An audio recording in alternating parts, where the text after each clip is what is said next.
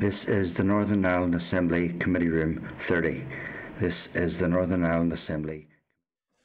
Okay, everybody, you're very welcome to this afternoon's Executive Office Committee meeting. We are quorate, so we will be able to commence.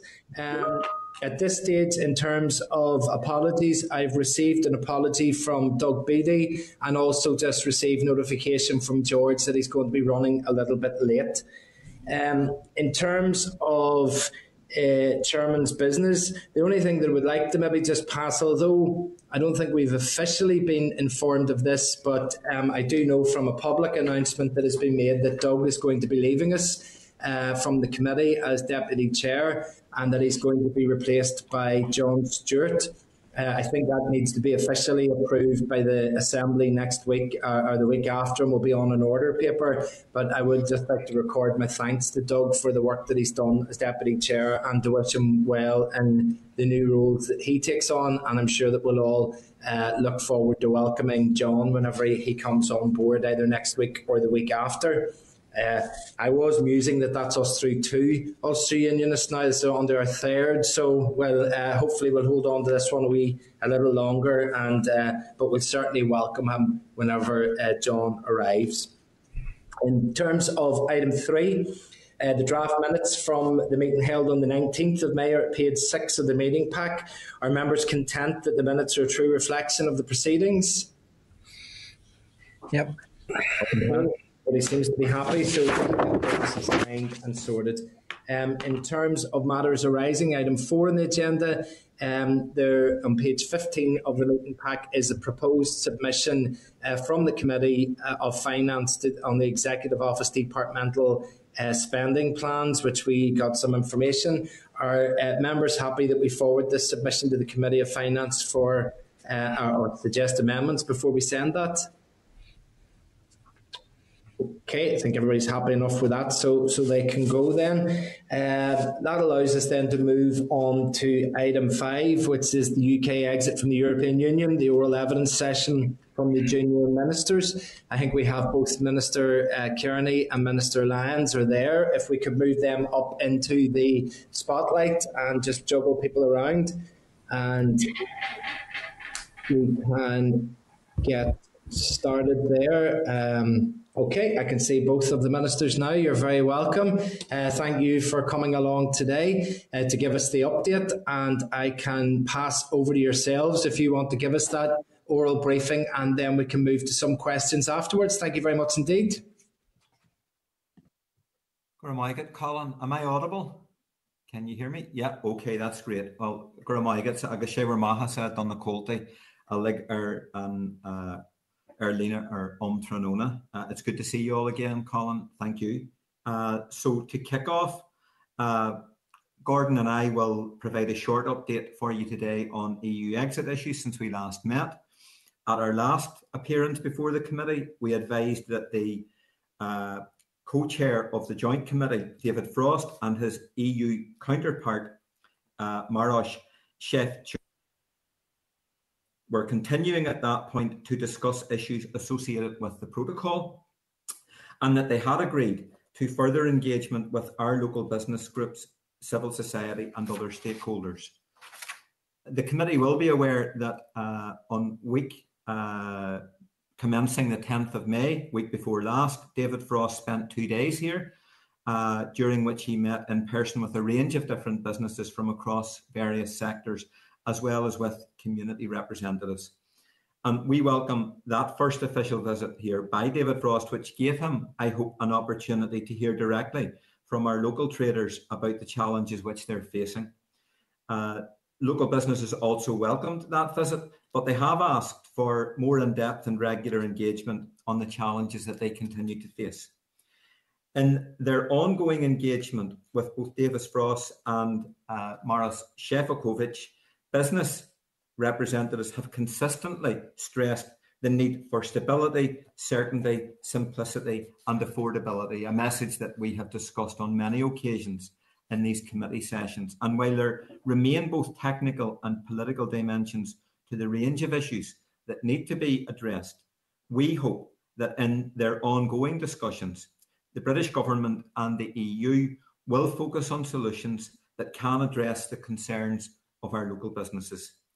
The committee may be aware that the British Government and the EU are discussing a draft work programme as they seek an agreed way forward.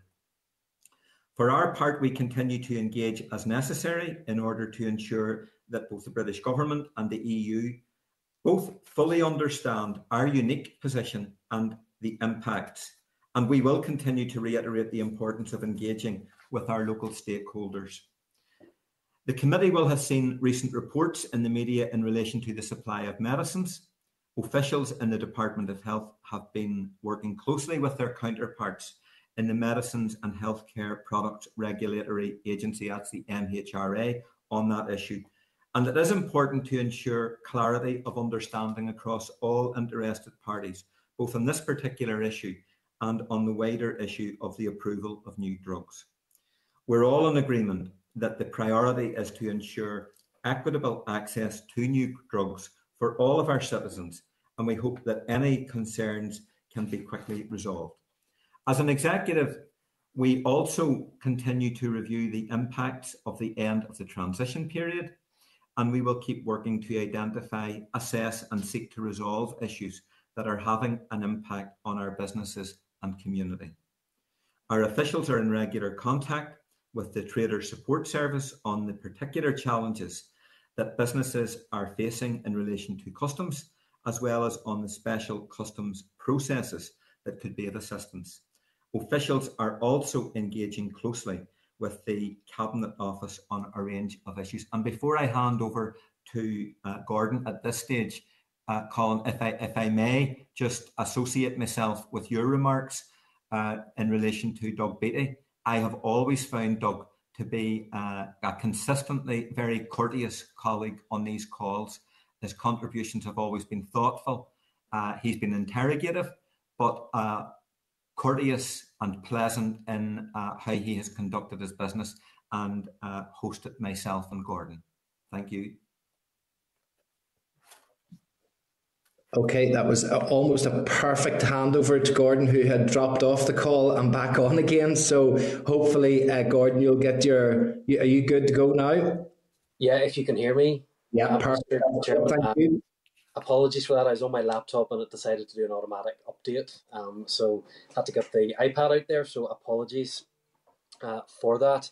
I'd like to update the committee today on the formal engagement between the UK and the EU, including the meetings of the Joint Consultative Working Group. And I'll also provide an update on the EU settlement scheme. The committee may be aware that the government had indicated that they would respond by mid-May to the EU's letter of formal notice on the government's unilateral extensions to the grace periods. We understand that the government sent a response on the 14th of May, and we are keeping this a legal challenge under review. The committee will also be aware that at the meeting of the Joint Committee, which the First Minister and the Deputy First Minister attended on the 24th of February, the UK and the EU agreed that their team should engage further in technical discussions and come back to the Joint Committee. As Minister Kearney has advised, these discussions are ongoing, and so the next meeting of the Joint Committee has not yet been scheduled. However, the Joint Consultative Working Group has now started meeting monthly, as outlined in the protocol, and it held its third meeting on the 12th of May, which again focused on operational issues, in particular the mechanics of exchanging information between the European Union and the UK. The executive was represented by an official from TEO, and processes are in place to ensure that once the EU formally communicates information to the UK, it will be disseminated to relevant departments for information and action as required. It's important that we are also included in the Trade and Cooperation Agreement governance structures at every level, and officials continue to engage with UK government regarding executive participation in these structures, which we hope will progress now that ministers have been put in place in Scotland and Wales. Work also continues on common frameworks and legislation, including the development of a system to support the tracking and monitoring of legislation contained in the protocol. And the committee will also wish to note the Cabinet Office published its latest report on common frameworks last week. Now, turning to the European Union settlement scheme, the committee will be aware that we're also approaching the deadline for this scheme, which will close to new applications on the 30th of June 2021. EU, EEA and Swiss citizens living here make a valuable contribution to both our economy and, of course, our wider society. And to help increase awareness of the scheme and encourage all who are eligible to apply, the Home Office media campaign has been running from the beginning of February. We are supplementing this with our own local campaign, which, as well as raising awareness of the EU settlement scheme, seeks to show the contribution that EU citizens make to life here. The advertising features EU citizens who've made their home here, and the messaging encourages friends, family and colleagues to make sure EU citizens know how to apply to the scheme and where to find more information. We would be grateful for any help that members of the committee could provide in ensuring that this message reaches their constituents. The Executive Office has also been working with the advocacy agencies Advice NI and STEP to support the work that is ongoing in local communities. So officials will continue to engage with the Home Office to encourage an appropriate and flexible approach in terms of those needing to make a late application to ensure that they can continue to live and work here.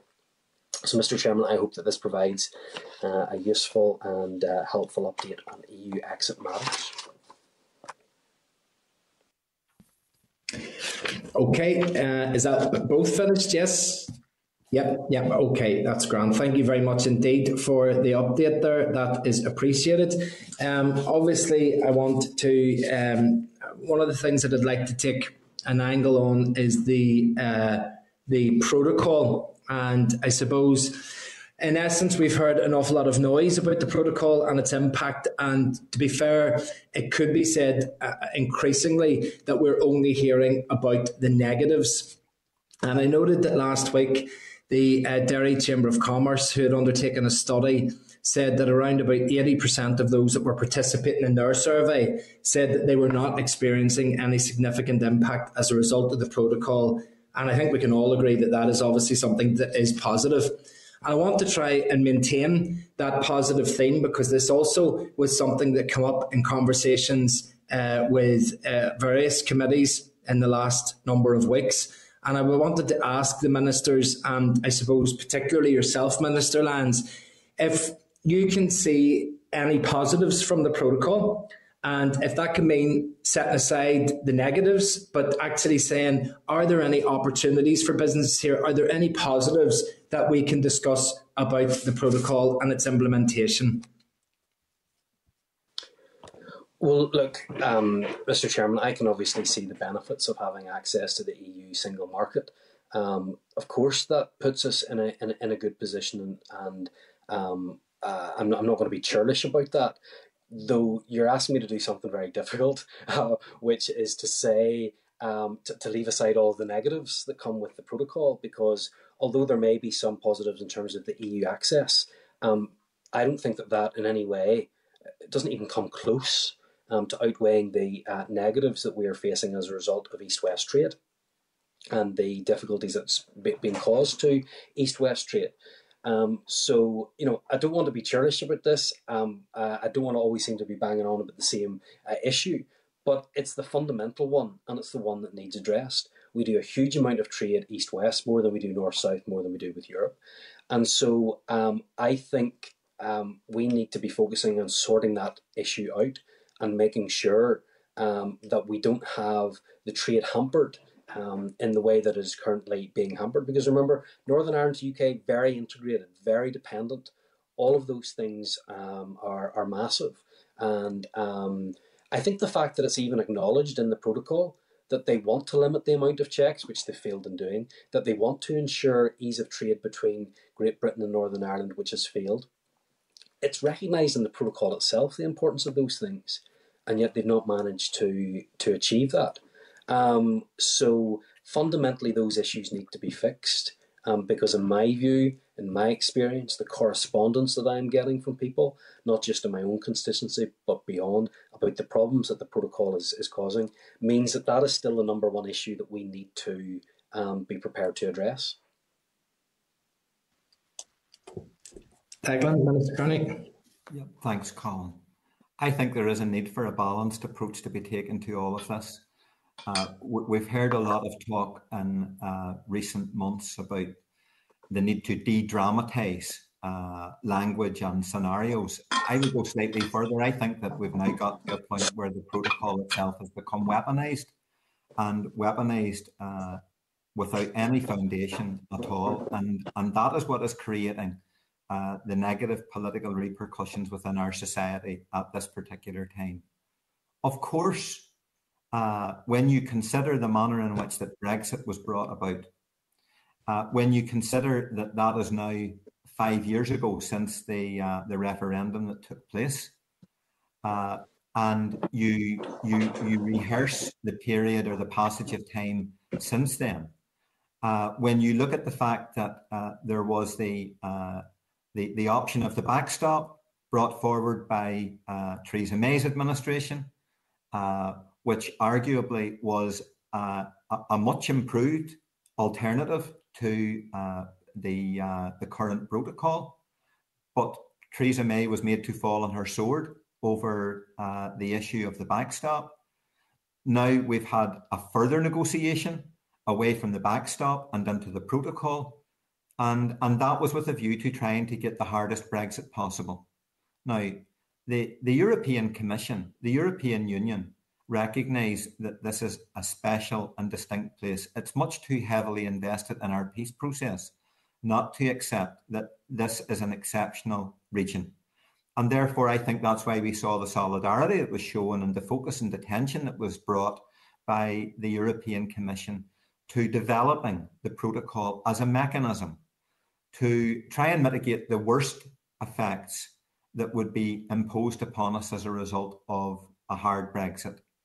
And we're now 5 months into trying to work our way through the implementation of the protocol. I'm not surprised that there has been frustration, that there have been blips, there have been difficulties, and that there have been difficulties. I will concede that that has been the case. But this is 5 months into an international treaty that it has now taken over 3 years to negotiate in 2 different iterations. So is it any wonder that we are still in the process of trying to work out how there can be a smooth operation of the protocol?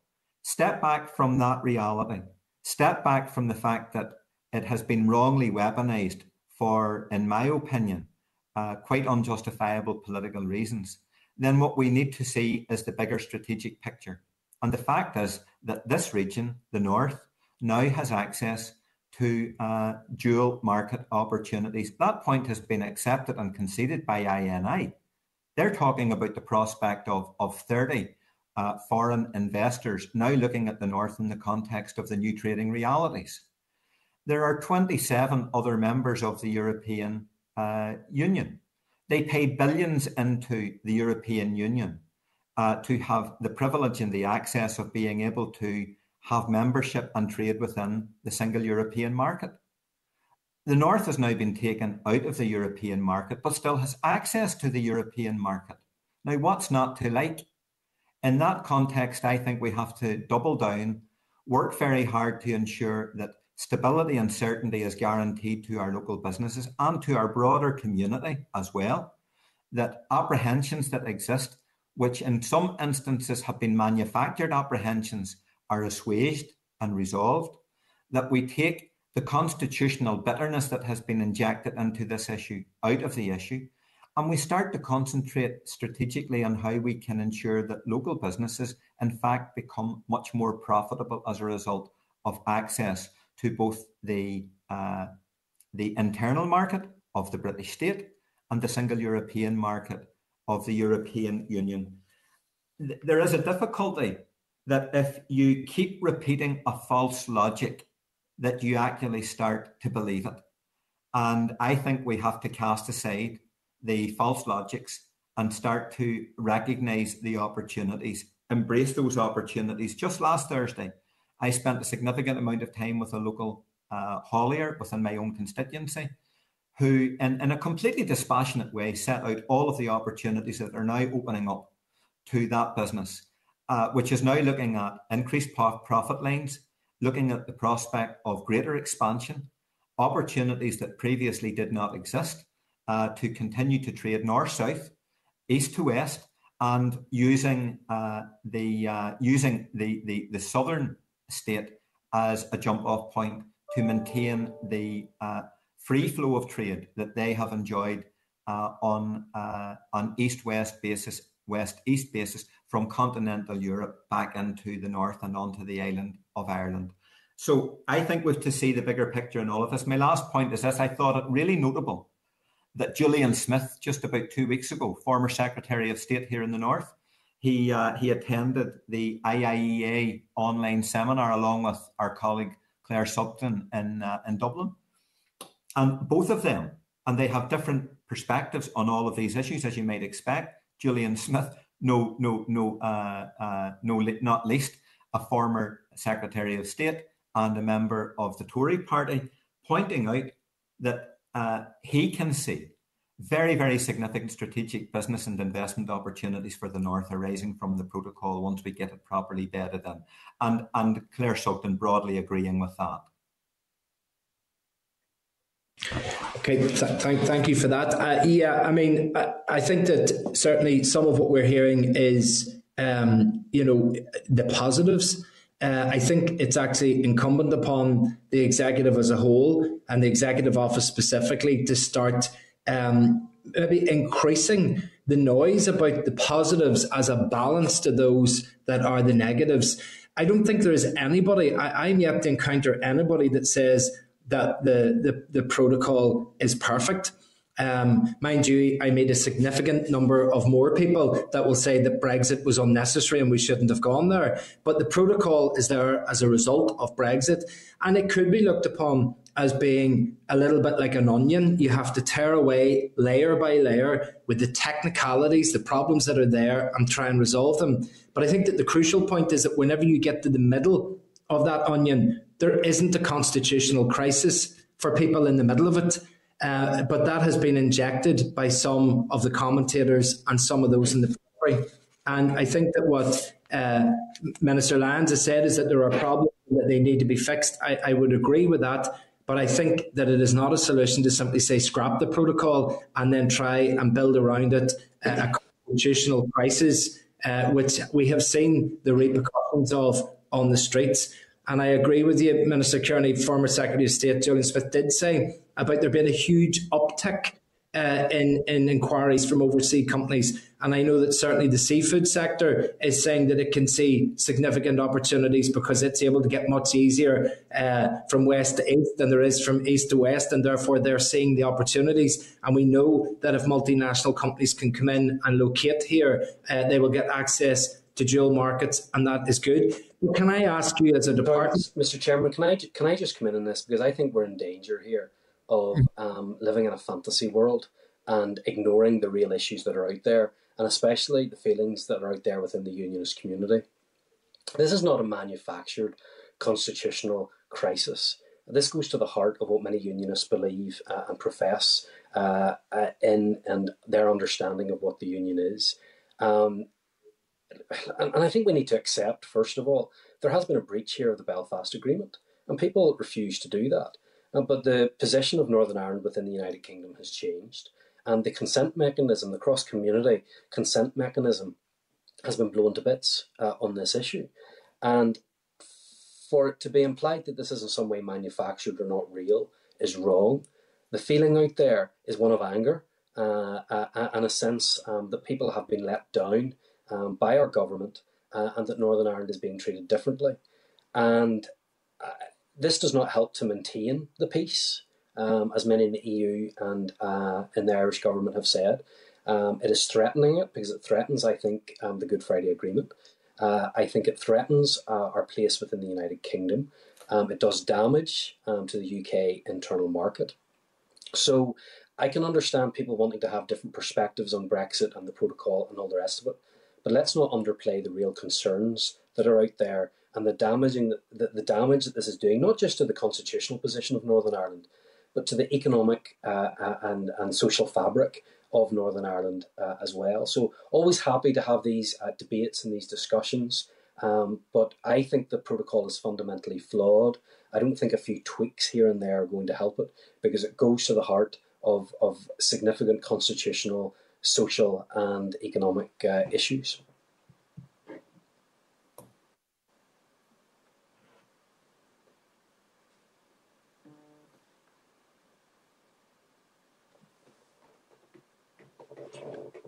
Can you hear Colin? Sorry, I can't hear you. I can't hear him either, Declan.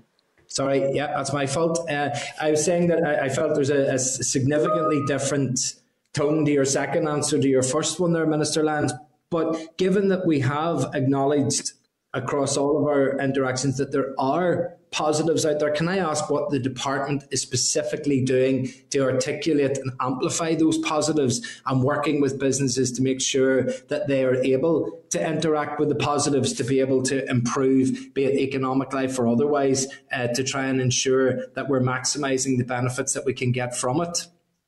Well, I think first and foremost, we can't ignore the problems that are there, and that's where our focus needs to be, on addressing the issues that are of most concern to people right now and trying to sort out those problems. And I think that's what people would expect us to do, which is to make sure that we deal with these really pressing issues that that people are currently facing. And because it's businesses that are under pressure, it's businesses that can't get supplies in or are burdened with so much extra paperwork compared to what they had before, for bringing in products that are going to remain within Northern Ireland and have no danger of going into the EU single market. So our focus right now has been trying to limit the impacts and the negative impacts and the outworkings of the protocol.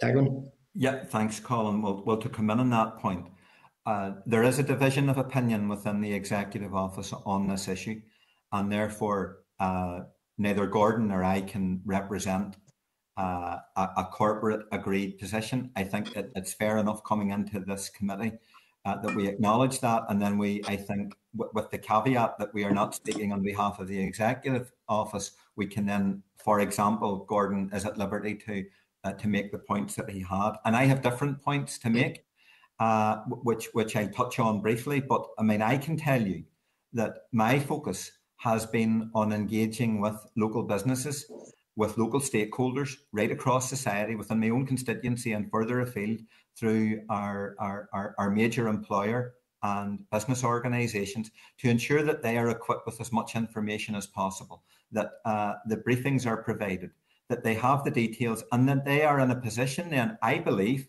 as business people who are problem solvers, who are change champions in their own right, they're in a position then to work out in an unsculpted way how, in fact, these opportunities can be shaped. Now, we have to ensure that they are given access to as much information as possible. That's why I have been an advocate and a proponent for an increased engagement by the European Commission with our business sector and with civic society here in the North, and of course also by the British government itself. I accept. I mean, it would be remiss not to acknowledge that there is clearly a dismay within some sections of our society. But that dismay exists because those citizens have been let down by their political leaders. I find it quite remarkable that there is now a narrative which is put up in justification for the scrapping or the dumping or the removal of the protocol on the basis that it poses some kind of immediate and present danger to the Good Friday Agreement. This is coming from individuals, both in this society and also from England, who weren't talking about the repercussions for the Good Friday Agreement in the lead up to June 2016 when the referendum took place. No one was talking about the clear and present danger and potential ramifications for the Good Friday Agreement leading up to the decision to convene that referendum. It wasn't a feature during the referendum debate. It was raised during the referendum debate in this society by my own party. I know your own party was directly involved in highlighting that as something that could be very badly damaged if, in fact, we ended up with a hard Brexit. And now we have a hard Brexit. And most of us, most of the parties in the executive, most of the MLAs in our assembly, most of the political and civic leaders in our society are now focused on ensuring that this protocol is made to work in a way where business gets certainty, has stability, where we concentrate in a very objective way in removing difficulties and problems that have arisen, and that absolutely we maintain the integrity of the Good Friday Agreement in all of its parts. And that extends to both north-south and to east-west. So for those now who have become newfound champions for the Good Friday Agreement, defenders, if you will, of the Good Friday Agreement, then that cuts in different ways. And therefore we have to be absolutely focused on ensuring that we protect the Strand 1, that we protect Strand 2, that is north-south, and we protect Strand 3. There'll be a meeting next week of the British-Irish Council. All ministers should be in attendance and participating at that forum, and there will be an opportunity for us to address collectively across all of the relevant administrations some of these issues. The following week, there will be a meeting of the North-South Ministerial Council plenary session. I hope that all ministers in the North will attend that, because not to do so would be a potential prima facie breach of the ministerial code. And there has been enough messing around with attendance at sectoral meetings of the North-South Ministerial Council of late. It's time now for all of us to buckle down, work all parts of the Good Friday Agreement, work all strands of the Good Friday Agreement, and to do that on behalf of the betterment of all within our society. And yes, let's deal with the technical difficulties around the protocol. Let's get those worked out. Let's open up the opportunities. Let's optimise them. And where there are concerns and fears within society that I think have been wrongly whipped up by some who should know better, then let us engage. Those who have a progressive view of how we can move forward in this society within these new trading realities, let us engage, let us outreach, and let us try to assuage some of those concerns and apprehensions. Thank you. Thank you. Well, I'll conclude just by highlighting from those two answers that there are positives, but we're focusing on the negatives. And I think sometimes a statement can contain an answer. And I think if we're wondering why everybody in big numbers in certain communities are having a negative view on what's happening, maybe it's because we're constantly focusing on the negative, and that maybe if we started to articulate the positives, it would provide a bit of balance, which may allow a more rounded discussion in all communities, and then help us all to move into that problem-solving mode. I'm going to move on next and ask Martina Anderson to come up into the spotlight, and then pass over to Martina for her questions. Martina. Thank you, Chair, and thank you to both ministers for your contributions today.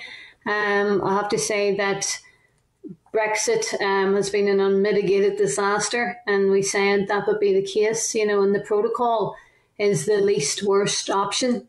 And as the only MEP who voted for it, along with an only MEP in the North who voted for it, along with 650 MEPs, I called it at the time an ugly compromise, but it was one that gave us a degree of special status. And Minister Lyons, you'll not mind me hopefully just saying to you with regards to some facts and statistics we've been presented with from NISRA, because just for your own information, because I've heard you say it before, the total trade from the north to the south, from the north to the south to the EU and the rest of the world far exceeds the sale to Britain. And there's a greater number of businesses in the north sell products from the north to the south than goes from the north to Britain. Now, that's not to diminish or take away the concerns that people have about getting a harder border in the Irish Sea. We knew there was going to be a harder border somewhere. And as the head of the delegation for Sinn Féin in the European Parliament, we were working very hard to ensure that it didn't come to land on the island of Ireland. So we are where we are because of Brexit, but we were always going to have a border somewhere.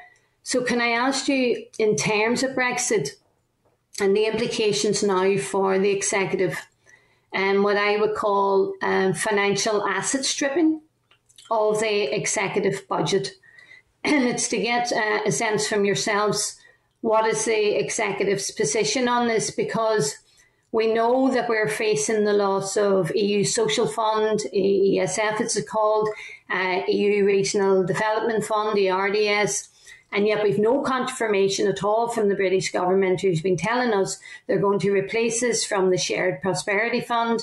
We've heard nothing really in terms of other than promises. And then Britain's internal market bill, which emanated again from Brexit, gave Whitehall a new financial assistance powers over the north. And it has established 3 funds that unfortunately cut across responsibility and the responsibilities of several executive departments. Now, before anyone that's maybe listening may have thought 3 new funds, as some people had hoped, that they were going to be additional, that they too are financially asset stripping the executive's budget by £70 million per year. So is the executive speaking with one voice? Is there one position with regards to the financial asset stripping of the executive budget being caused by Brexit?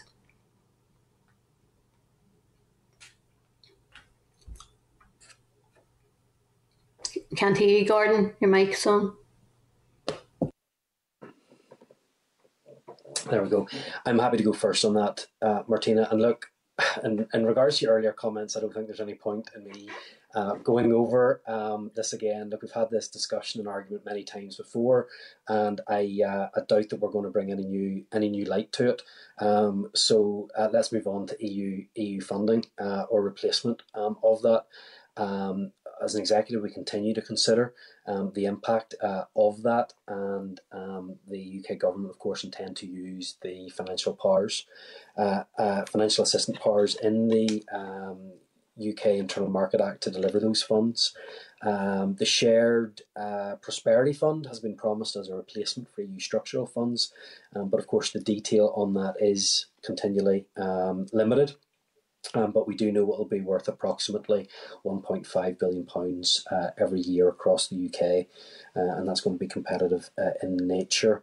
And we are expecting the prospectus and investment framework for the Shared Prosperity Fund to be published before the summer recess, with allocations subject to the 2021 spending review. And the executive have been promised a role in the governance structure for this fund. However, that role hasn't been clarified as of yet. I'm happy to hand over to Declan for any additional comments.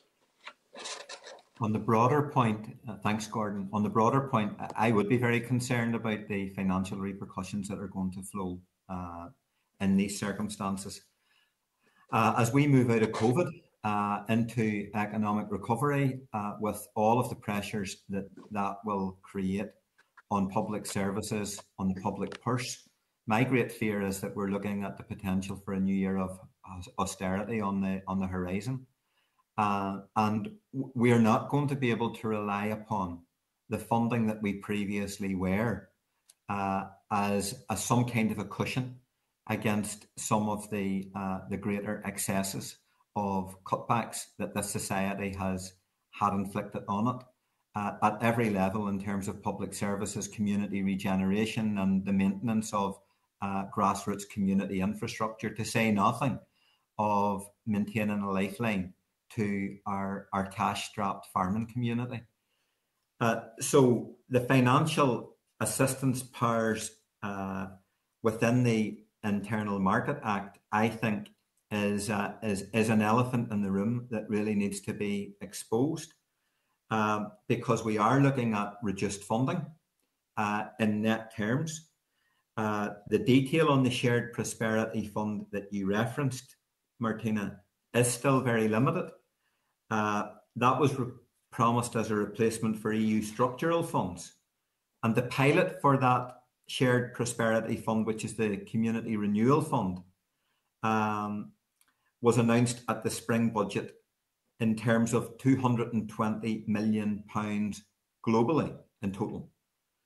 But only 11 million has been allocated and ring-fenced for the North.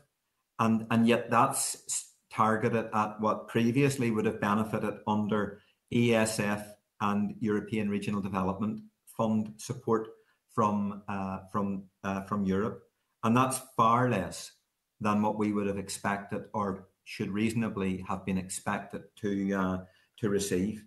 So it's not going to be new money, and it's definitely not going to leave the executive and all departments in the executive in a position where we can rely upon something that will compensate for what has been withdrawn. The Levelling Up Fund that has been much vaunted by the Johnson government is not a replacement fund for EU funding. And I think it's notable that the only executive access to that particular fund, and there's access to three: transport, regeneration, and town centre investment and cultural investment. The only one that we're being indicated access to is transport. And while we've been included as one of the bodies that can apply to that fund, we've been excluded from applying to all of the others. So I think that the prospects are very worrying. They're arguably bleak. And I think it will leave us in a situation where, in net funding terms, this executive and our society will not be able to rely upon the quantum that we previously enjoyed in other years whilst we remained within the European Union. And I think that should be a cause of concern right across society. It is. It's probably alarming to say the least, given that as a region, we were a net beneficiary of EU funding. And when you just listening to all that you've outlined there'll be a number of groups and organisations who are in receipt of EU funding, and families and households that Brexit is going to go in and rob their wallets and their purses as a consequence of this unmitigated disaster. So it really is worrying to hear that amount of funding being withdrawn from the executive. Could I ask, the last time you were here, I think it was 5 weeks ago, ministers, and we were told at that time that the DUP was blocking the passage of the common frameworks. Now, Gordon, you had committed to go off to give us an update on that. There's 21 common frameworks that was to be approved by the executive. And from our understanding from the last meeting, that it was the DUP needed to sign off on those. So could we get an update, because we didn't receive it in the pack that came through from your officials, as to where those common frameworks are at? Yeah, so my understanding, Martina, is that progress has been made on those. We did hope to have that with you for the written briefing today. That's why it's been held up, and we apologise for that. My understanding is there's a few issues within the Department for Agriculture, Environment and Rural Affairs that we need further clarity on, and that there has been a bit of back and forth between the department on that. So I do hope that is going to be, that update will be with you soon. As you can understand, these are extremely technical. These have the potential to have huge implications for Northern Ireland if there's divergence with the rest of the UK. So those are being looked at. It's not the case that the DUP are blocking them, but certainly I will be more than happy to share that information with you. Well, I think as a committee we need to get that, Chair, because some of these are legislative. They need to be put on the legislative time slot, and we know there's regulatory alignment across the island and with the EU required as well. So this was all supposed to be last year, and we were supposed to be in the process now of taking them forward. So, Gordon, we really would appreciate getting that update ASAP. Yeah, and I think the committee should have its proper role in being able to scrutinise these as well, which is why I don't think that the process is ideal, that FM and DFM are meant to give provisional assent to them and then they go to the committee only to come back again. I think it would have been preferable if the committee could have had them in the first place, but that's just the way the procedure is going. But no, more than happy to keep the committee updated on that one, Martina. Okay, Chair, we could try and pursue that. Perfect. Thank you very much indeed. Ministers, we have another 4 speakers coming up here, and generally if they're quick fire there might be a couple of questions. If they're slightly longer, 1 or 2, but if we could keep the replies as concise as possible to allow as many questions to come in, that would be really appreciated. And up next then we have Trevor Lunn. If I could ask Trevor to come in and ask his questions. Yes, thanks, Chair, and thanks to the 2 ministers for their report. Can I just go back to the original reports at the start of the meeting that they gave us? and not to prolong the agony, but you thought they were talking about two different topics, really. Declan gave us a fairly upbeat report. He started off with the report from London Dairy Chamber of Commerce, for instance, that their business up there seems to be quite optimistic about the future. And everything he said was really about business concerns and business attitudes.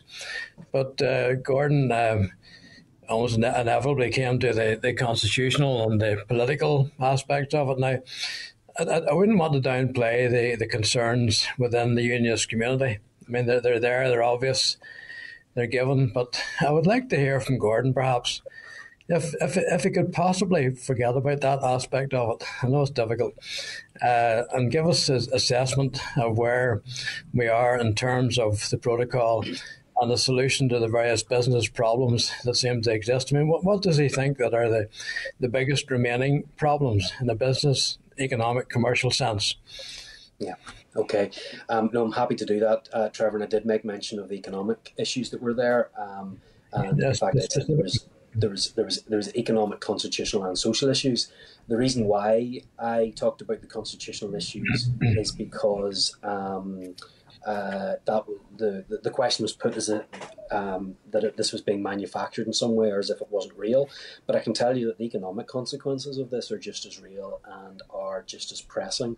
And certainly there's a number of issues that are coming up. I think the most pressing issue is the end of the grace periods, and the issue for supermarkets and for food products coming in. That's still a concern. That needs to be dealt with, and I'm glad that Lord Frost has said that there will need to be progress, or else further action will need to be taken. Certainly, I can tell you from my time in DERA that problems continue to exist there in terms of the movement of animals in particular, and issues that would have taken place quite easily are now more difficult. There's goods that are still not coming in. There are people that have given up supplying into Northern Ireland simply because of the additional paperwork, or that they haven't taken advantage of the help that is available from the Trader Support Service, or having looked at it, have just decided that's too much bother for us. Certainly, I would encourage you to get in contact with both the Department for the Economy and the Department for Agriculture to hear some of the issues that they're getting through. I'm certainly getting, as a constituency MLA, I would be surprised if others are not. Maybe it's because I represent an area with a port, and more people are coming to me about that. But I would say the main issues are our businesses not being prepared to sell from GB into the rest of the UK. Still some issues around paperwork in particular, and the level of paperwork that's required. So those are the main issues I'm getting. That's at a very high level, Trevor. But I can certainly tell you that it's not in any way all plain sailing, and the constitutional issue is the only one that we're facing. It's very much economic as well, and I can give you there's a file in my office of the different types of issues that people are bringing to me, and it is very real. Yeah, Declan, do you want to comment there? Yeah, thanks, Trevor. I think that the approach that's been taken increasingly in the last few weeks by the British government to this issue is completely counterproductive. It's very regressive. It creates precisely the wrong acoustics for trying to allay concerns within our wider community about these other issues that have been injected into the equation. And I distance myself from Gordon's point about these matters not having been manufactured. I think, to be quite frank with you, we saw a turning point in relation to the whole approach towards the protocol when a lucid poll was carried out at the beginning of January, and those results were disclosed. And I think that detonated an effect within wider unionism, and then the protocol became the scapegoat for other difficulties within the broader community. Now, David Frost is not helping with the approach that he has adopted towards this. His force majeure letter is entirely wrong-headed. I think we have to have a meeting of minds. I spoke in the last meeting about a lack of trust. That trust needs to be established, re-established. It needs to be bottomed out. And then the European Commission and the British government need to knuckle down to finding the pragmatic and the practical solutions that, in my opinion, would have the effect of removing the greater majority of all of the checks that currently apply. And this has been well telegraphed. There are models and there are templates that can be followed. If, in fact, the British government is willing to accept that there can be agreement on respecting established standards for food protection, on phytosanitary controls, and other measures that in any normal situation you would want to have in place to maintain food safety, public health and animal welfare. Now, the Swiss have a model which deals with that with the European Union. It falls within a broader system known as the European Union SPS zone. Other countries which are not members of the European Union, including Switzerland, including Norway and Iceland and several others, are participants within the SPS EU zone. And that ensures that there is no irritation, there are no difficulties in relation to trade flows and the moving of foods and animals from those countries into the EU and back from the EU into those countries. So there are mechanisms that can be found if the political will is there, Trevor, to actually put them in place. But that does require political will. And it means that this particular British government, in fact, I would go so far as to say this English government, moves away from taking a very incendiary and a very nativist approach. What they've done is they've given primacy to fabricated sovereignty issues as opposed to looking sensibly at how we can embrace new trading realities for the benefit of all of our citizens. People here in the north are the fall guys for all of that misguided thinking that informed the whole approach to Brexit pre-June 2016. Chair, I had two short questions. It's not my fault that the answers were quite long, but at least they were fulsome. The second one is unconnected to that. Is there anything the junior ministers can tell us about the possible gap in Peace Plus funding at the end of this year? Because the funded groups are getting extremely nervous about it, and there appears to be strong likelihood of a gap in funding. If the ministers could give us a short answer to that, please. Bearing in mind that we do have the SEUPB coming up directly after this, but ministers, if let us agree, Colin. Yes, autumn is the date that we've been given indicatively for the provision of new funding. That could create gaps, Colin, Trevor. So let myself and Gordon go back into the department and talk to officials about that particular situation and come back to you, Trevor, with more detailed information as to whether there's a danger of a lag in relation to funding between the last round of funds and the new fund. Okay, thanks very much. Okay, could we bring Emma Sheeran up next, please, then, for her questions? Emma, over to yourself. Thanks a million, Chair, and thanks to Ministers Kearney and Lyons for the fulsome answers thus far. I know some of this has been touched on in the conversations around the P word. It has replaced the dreaded B word when we're talking about this whole process. But I just wanted to know sort of an assessment from your perspectives of the attitudes towards UK government and UK government behaviour from the European side, and particularly the member states. You know, we've heard there about David Frost's commentary and the different things that have been happening around North-South ministerial councils and particular attitudes towards the protocol. And obviously this has all been agreed and took quite a time to agree. So I wonder what your assessment of sort of on the EU side, what the reaction is to this sort of chat around the protocol. Look, I can't comment on what other people think of the British government's approach. Emma, sorry, I can do many things and I can answer many questions, but I can't guess what others are thinking. I'm happy to take any questions that are related to the Executive Office, our own responsibilities.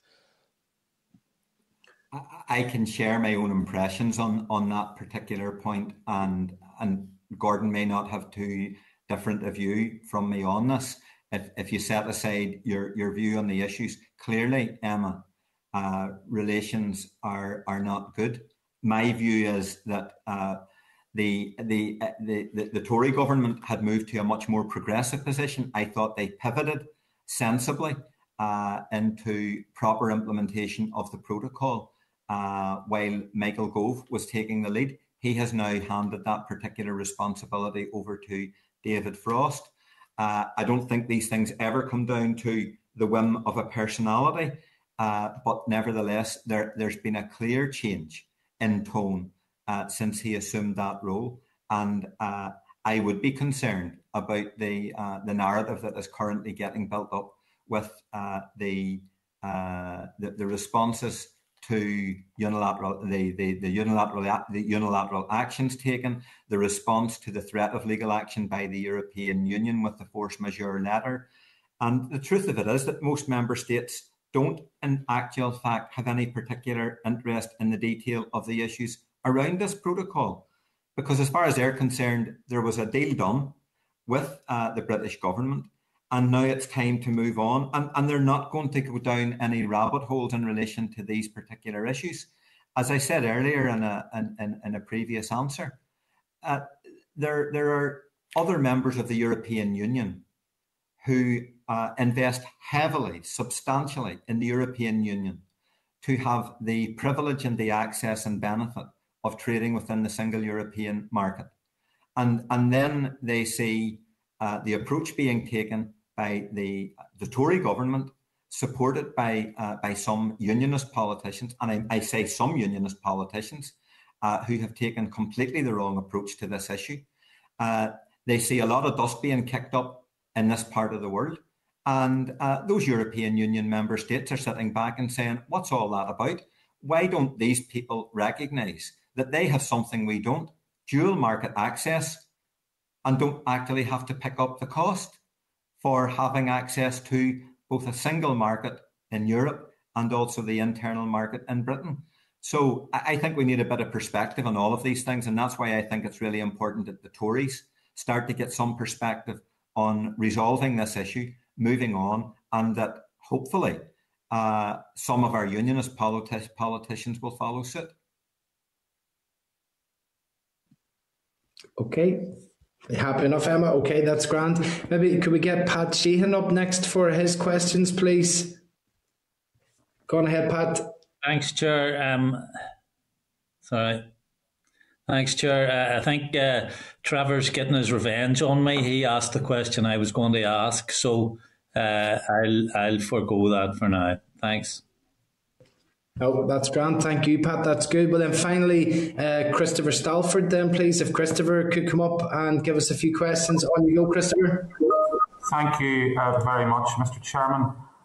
Sir, can I just take just back to one of the comments that was made by Declan Kearney when he referred to Mrs May's Brexit agreement? I have the opinion of the Attorney General, Geoffrey Cox QC, that was delivered to the then Prime Minister on the 13th of November 2018 in front of me.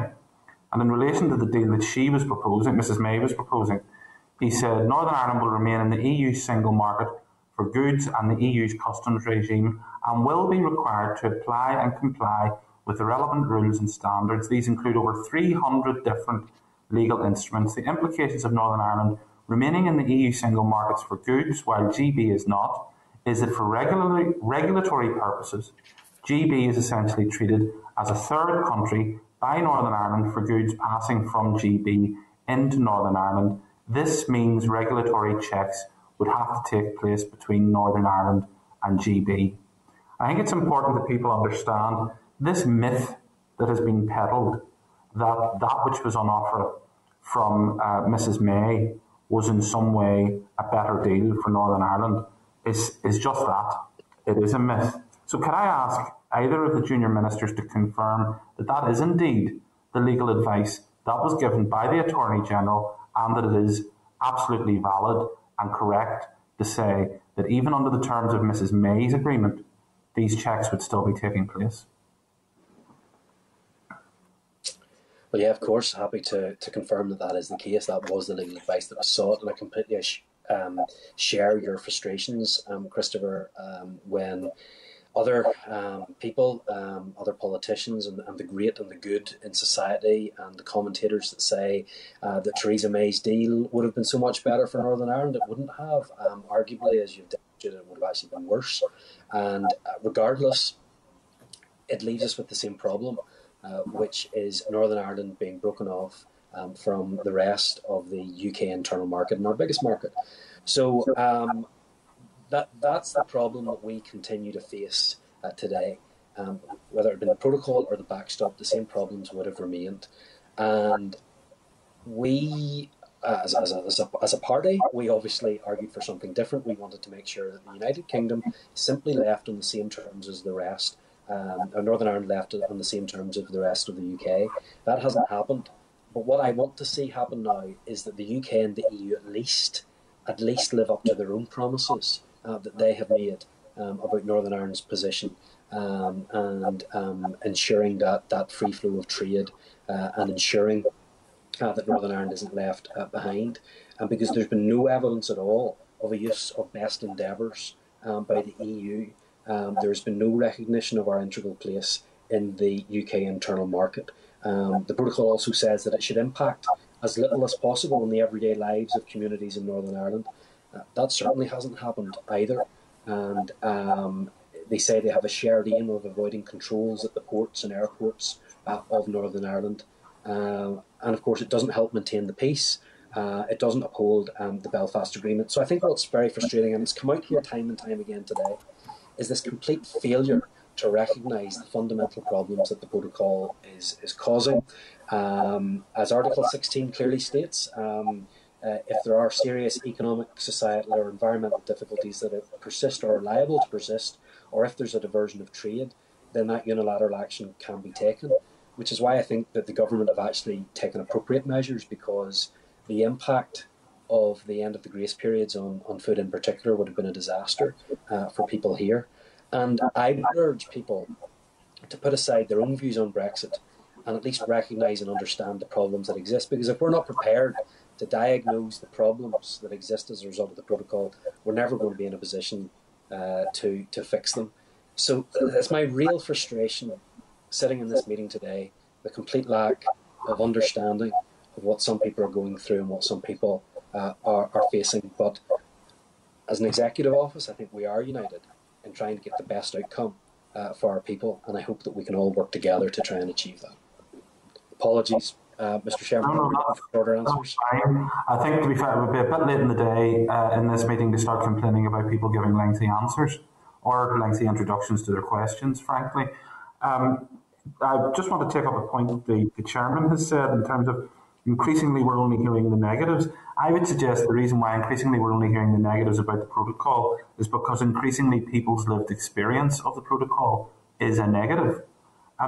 You mentioned, Gordon or Declan, either want to come in on it, you mentioned in terms of consumer choice and limitations of consumer choice as a consequence of the rigorous implementation of this protocol, rigorous being that which 50 members of the Assembly demanded. So they demanded this. Could you explain to me just some of the ways in which consumer choice has been affected by the rigorous implementation of this protocol? Well, again, I'm happy to go first on this and let Declan come in. I think that at the end of the grace periods, that's whenever we will see a real impact on choice. And in fact, I'd recently met with representatives of the hospitality sector who were worried about the reopening of the hospitality sector if it took place after the end of the grace periods, because they said they would not be able to open their restaurants and operate them in a normal way if the restrictions that would come in at the end of the grace periods were in place. So that's how difficult it is, and that's how hard it is going to be. there's no doubt there has been an impact on consumer choice, because I'm getting it from my constituents, and I'm sure you are too, of the people that are emailing me and that are saying that they want to bring things in from the rest of Great Britain, but that it's either too expensive for them to do it, huge increase in the delivery costs, etc., because of the additional charges that people are putting in, or else the suppliers have just said, no, we're not delivering there anymore. So that is a real and a pressing concern for people right now. And as we get to the end of more of these grace periods, that's when it kicks in. So that's why we now need to realise that there's an issue, and then try to do something about that and make sure that this issue is resolved, and resolved quickly, because it will have impacts, and it is having impacts now. I'll hand over to Declan. To be fair to him, to be fair to him, Lord Frost, I think it was an article, I'm not certain if it was the Daily Telegraph or the Daily Mail, give you a flavour of my reading habits there, but I think Lord Frost actually, in an article, identified that he was in Arcadia, a deli in Belfast, and identified basically the difficulties that that business was having in terms of importing products. I want finally just to raise the issue, and I know we have the SEU PBM with us next, but just to raise again the issue that Trevor Lunn raised in terms of Peace Plus not being available to 2023. I know that basically some of the figures, there's 240 people employed with young people who are receiving sort of direct funding from Peace Plus. One of those projects that I know involves Alternatives NI and include youth, and it's a cross-community and a cross-border project. Now, I understand that a solution was found for ESF projects through the economy department.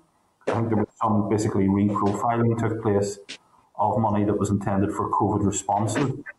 So I'm just trying to say that I hope that if that is the position, if I've accurately described the position, and there may be sort of some reprofiling to be done, I hope that the department will consider that, because, as I say, 240 youth workers, I suspect, despite what everybody says in terms of unionist overreaction or anything like that to the protocol, I think having 240 youth workers on the ground in the period of time that is coming is going to be very, very important indeed.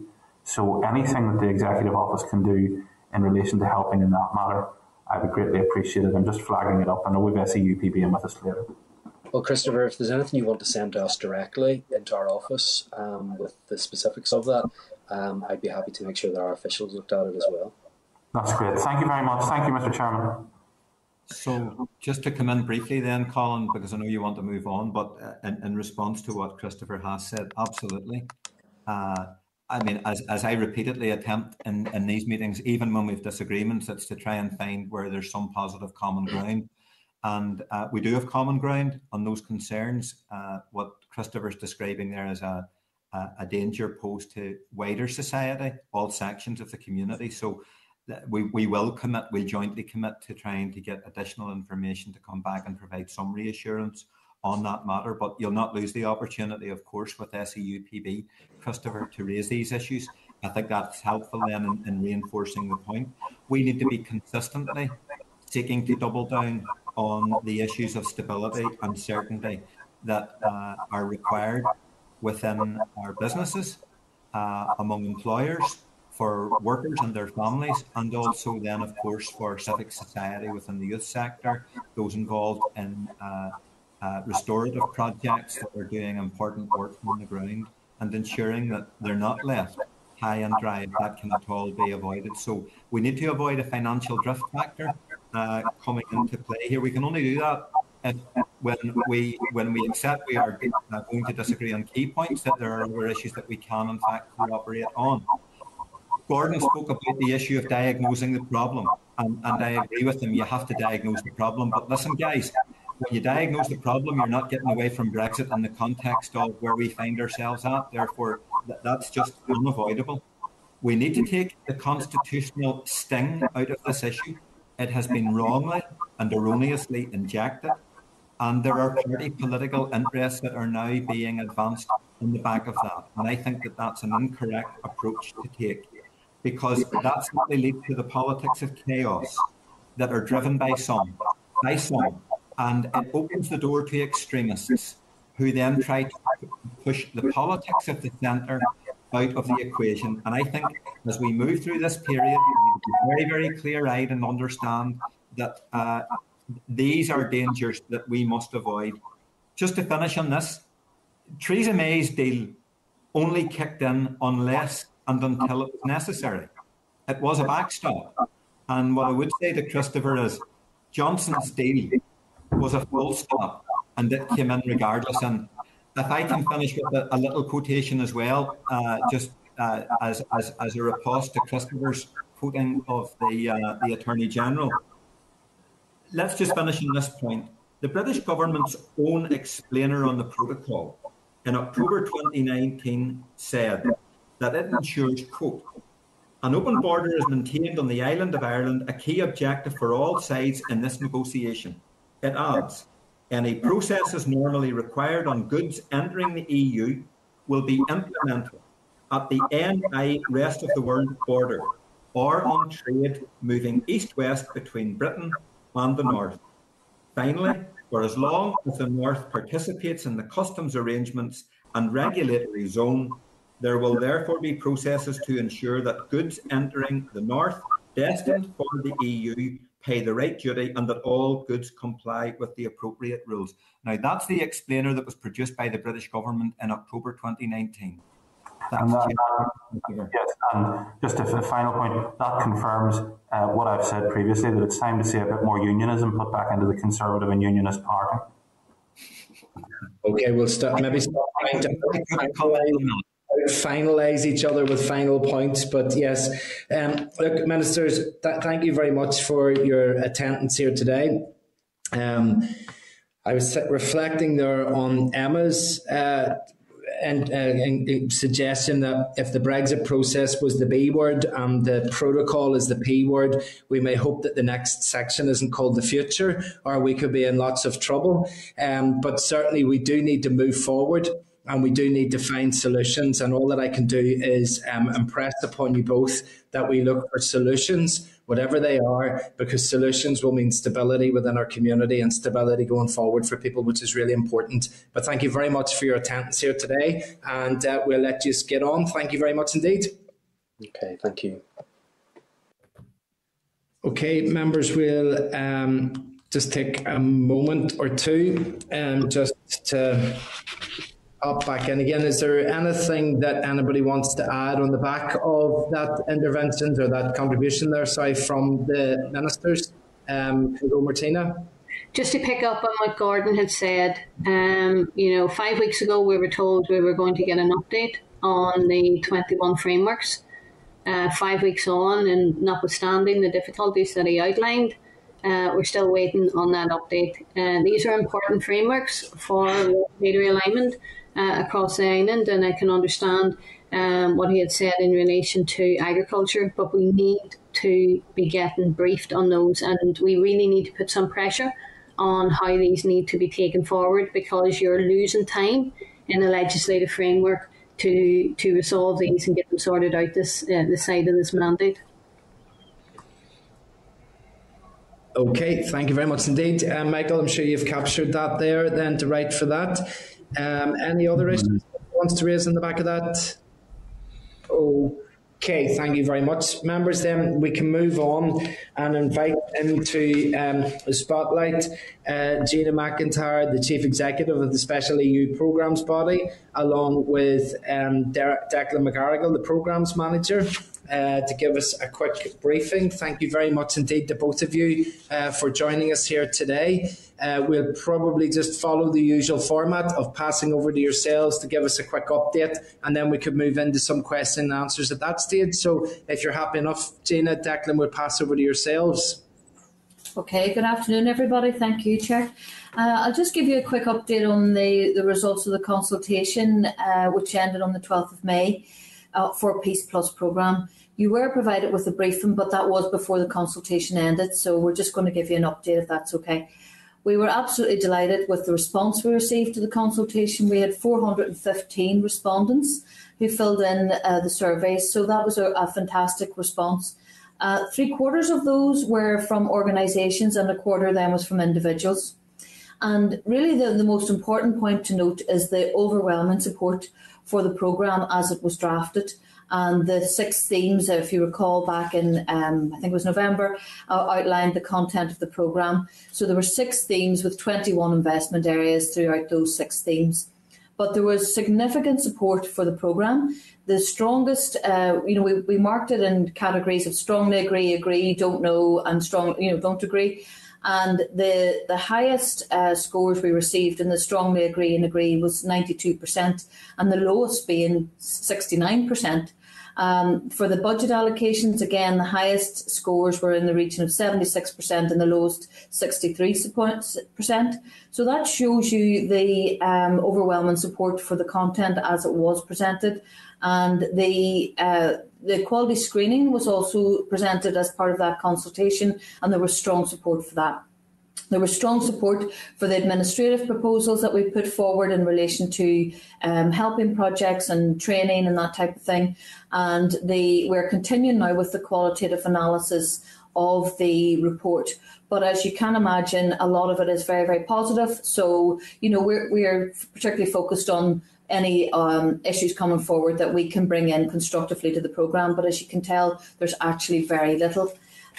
There was 40% of the respondents came from the community and voluntary organisations, and then we had a wide range of respondents from other agencies such as business organisations, social enterprises, education agencies, environmental agencies, government agencies, research organisations, youth organisations, and 13% who were described as just generally other.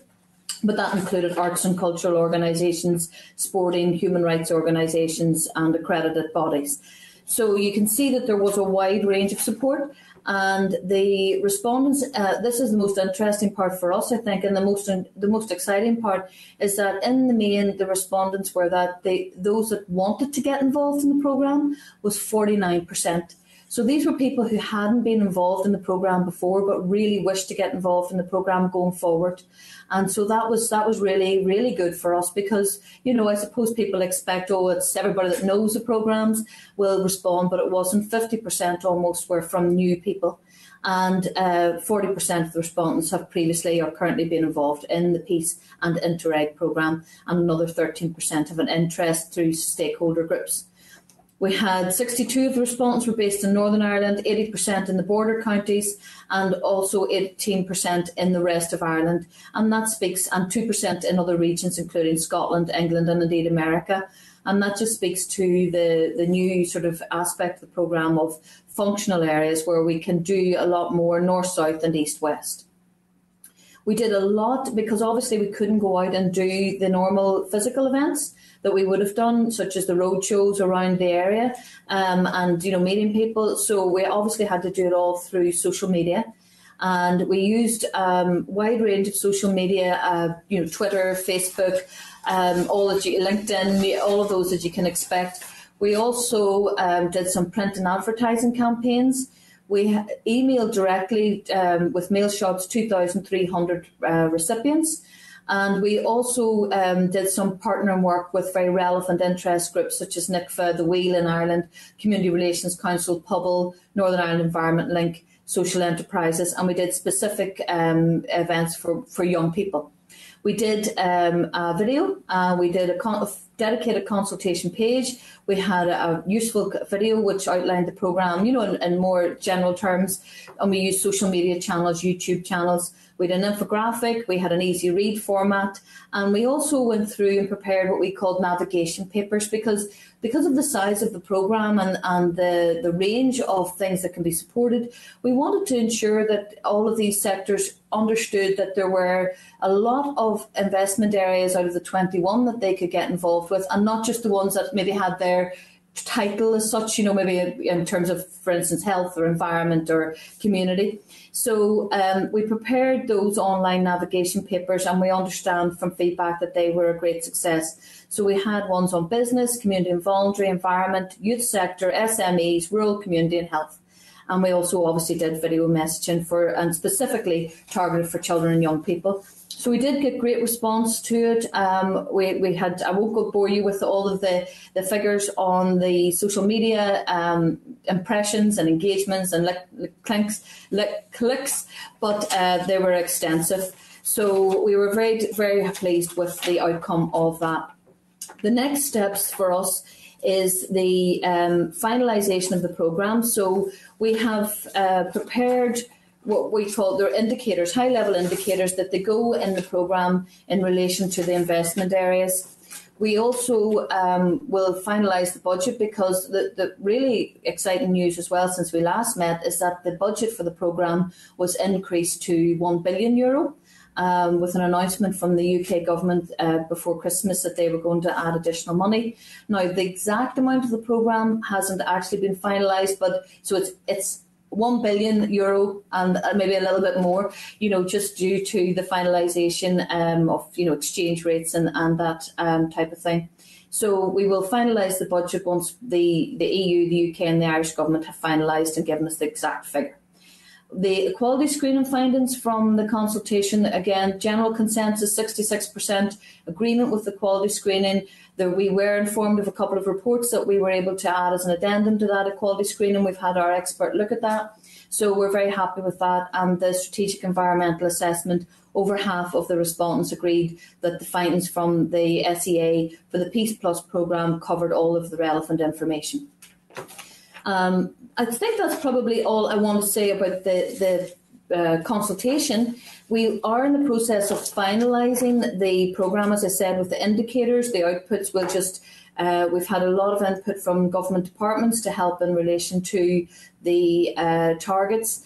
And now we just have to get the indicators, the finalised budget, get that approved, and then we need the process of approval, which goes through the Northern Ireland Executive, the Irish Government and the North-South Ministerial Council before we can submit to the EU Commission. Now, we can't actually submit to the EU Commission until their regulations are finalised, and that's going to happen with a fair wind end of June. So we are working to be ready to submit the programme at the start of July. And I would say, because we do have regular contact with the Commission, that we know from them that we will be one of the first programmes who are ready to submit. In response to some of the queries that came up from Mr Lunn and indeed Mr Salford, in relation to the gaps that they referred to emerging between current programmes, the programme is a completely new programme, and it will be completely competitive and open for everybody. So it is not a continuation of the current programme. There are certainly themes that are continuing, particularly in relation to the children and youth sector. There are themes that are continuing because they've been so successful. But whenever the programme opens, it will be a completely open, competitive programme, and we will be asking for different results and outputs than what we currently have asked for in these programmes.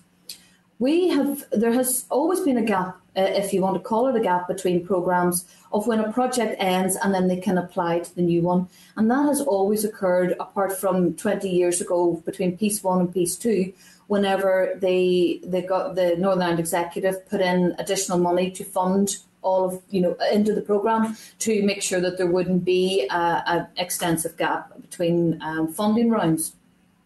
But the projects that we've had funded in the current suite of programmes, Peace and Interreg, were funded for a specific reason, to deliver on outputs, and they have done a fabulous job, particularly over the last year. We have been very flexible, and we have worked with every single project on a case-by-case basis. We have extended their letters of offer. We have worked with them about what outputs they can achieve. We have allowed them to reprofile their budgets to give them extra time. So, for example, the majority of the children and young people projects have all reprofiled and will all be working until June of 2022. I think there's only one that finishes in March 22, but all the rest of them have reprofiled their budgets to finish in June. And with that, they will complete all of the outputs that the programme, which they were set out to do.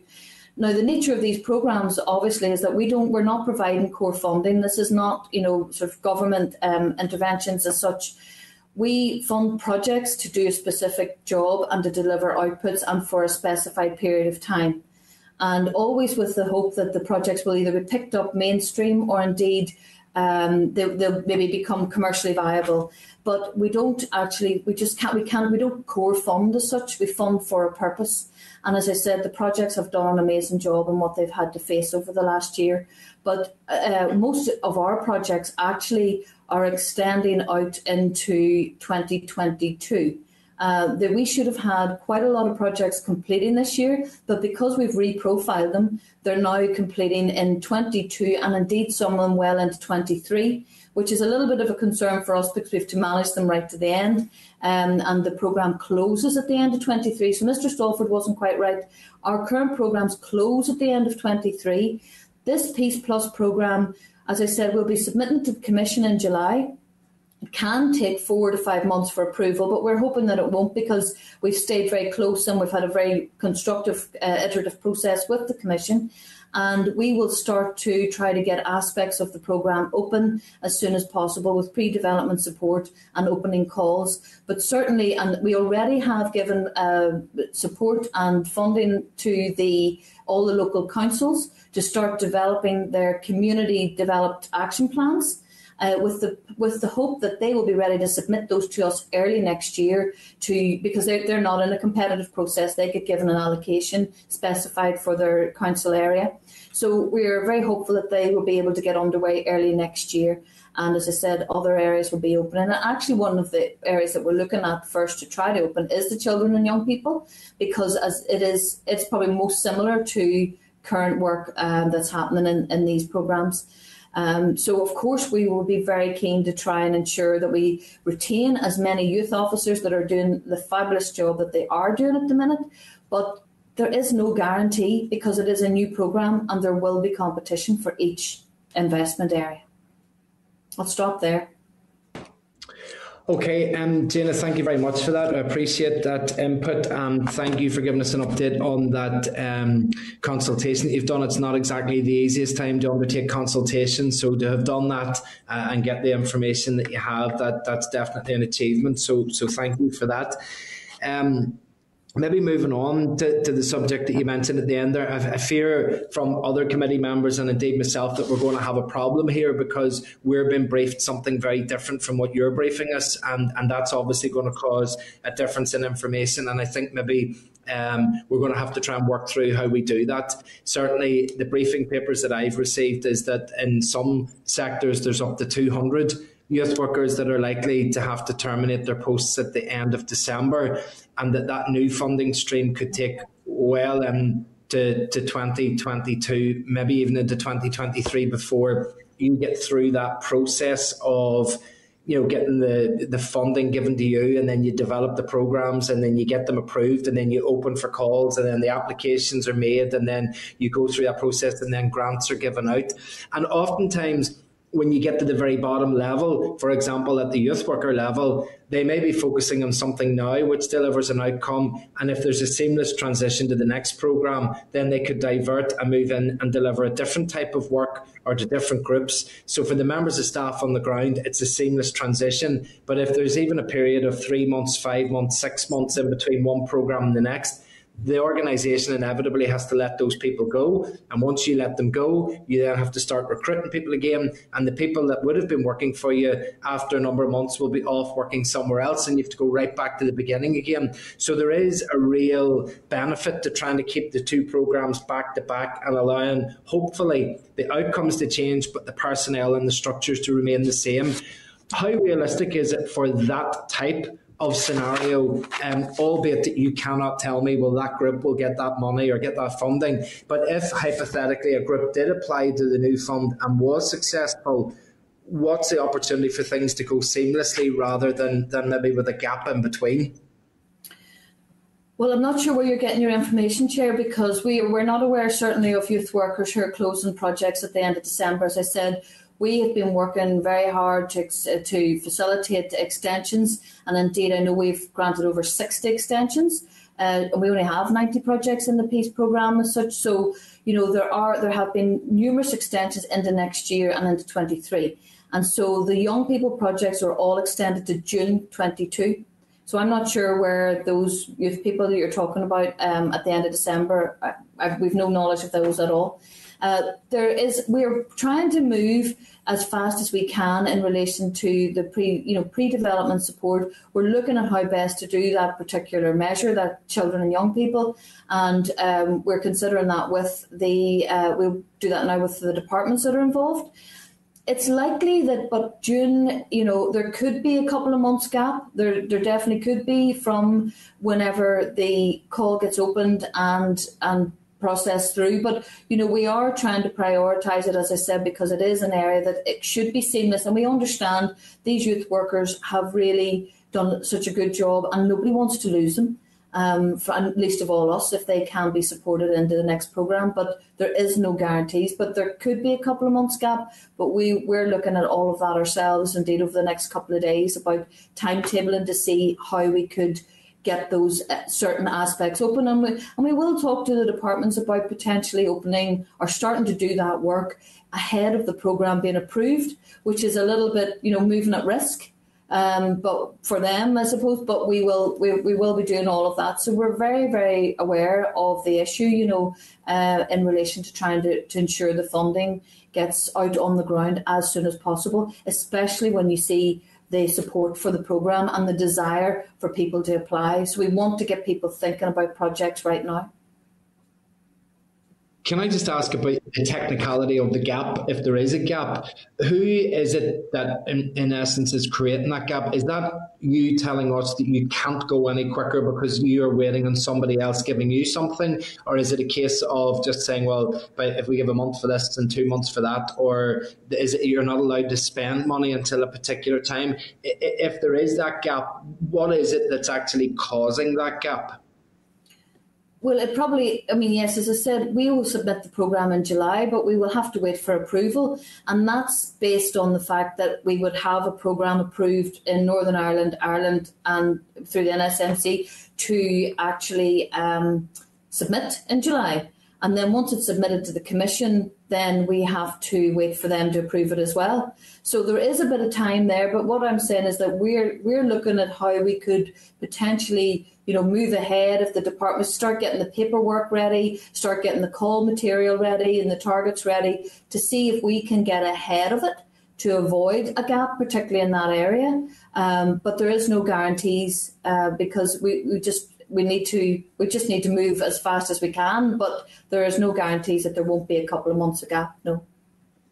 Well, look, maybe what I would ask, I'll wait until the end and share it with the committee, but maybe if we could get our committee clerk staff to actually maybe have a longer conversation with the offline about what those processes are and who you would be waiting on, then what we as a committee can do, we can write to the Executive Office and write to the Commission and write to the Irish Government and say it's absolutely imperative that this doesn't sit in the corner of somebody's desk for 3 weeks before they look at it. It really needs to be looked at on day one, or otherwise we are going to be looking at potential gaps. And if we look at our last conversation with the junior ministers, I mean, there was the suggestion that if we do move into a summer where there are significant disruptions that take place, if we look at the ones that took place at Easter, it was youth workers that got on the ground and actually resolved those problems. Once the youth workers were given the change in legislation by the Executive Office in terms of COVID restrictions and were allowed to get out on the ground, they solved those problems. And it just, what we don't want to see is going forward over the next period of time that we end up losing any expertise of individual youth workers because there's a 2 or 3 month gap. And if you are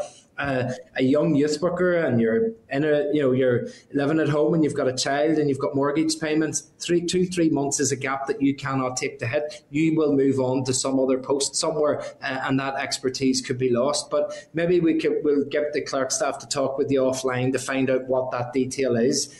I'm going to pass over now and ask Pat Sheehan to come up into the spotlight and let Pat go with some questions there, please. Thanks, Colin, and thanks, Gina and Declan, for what you've given us so far.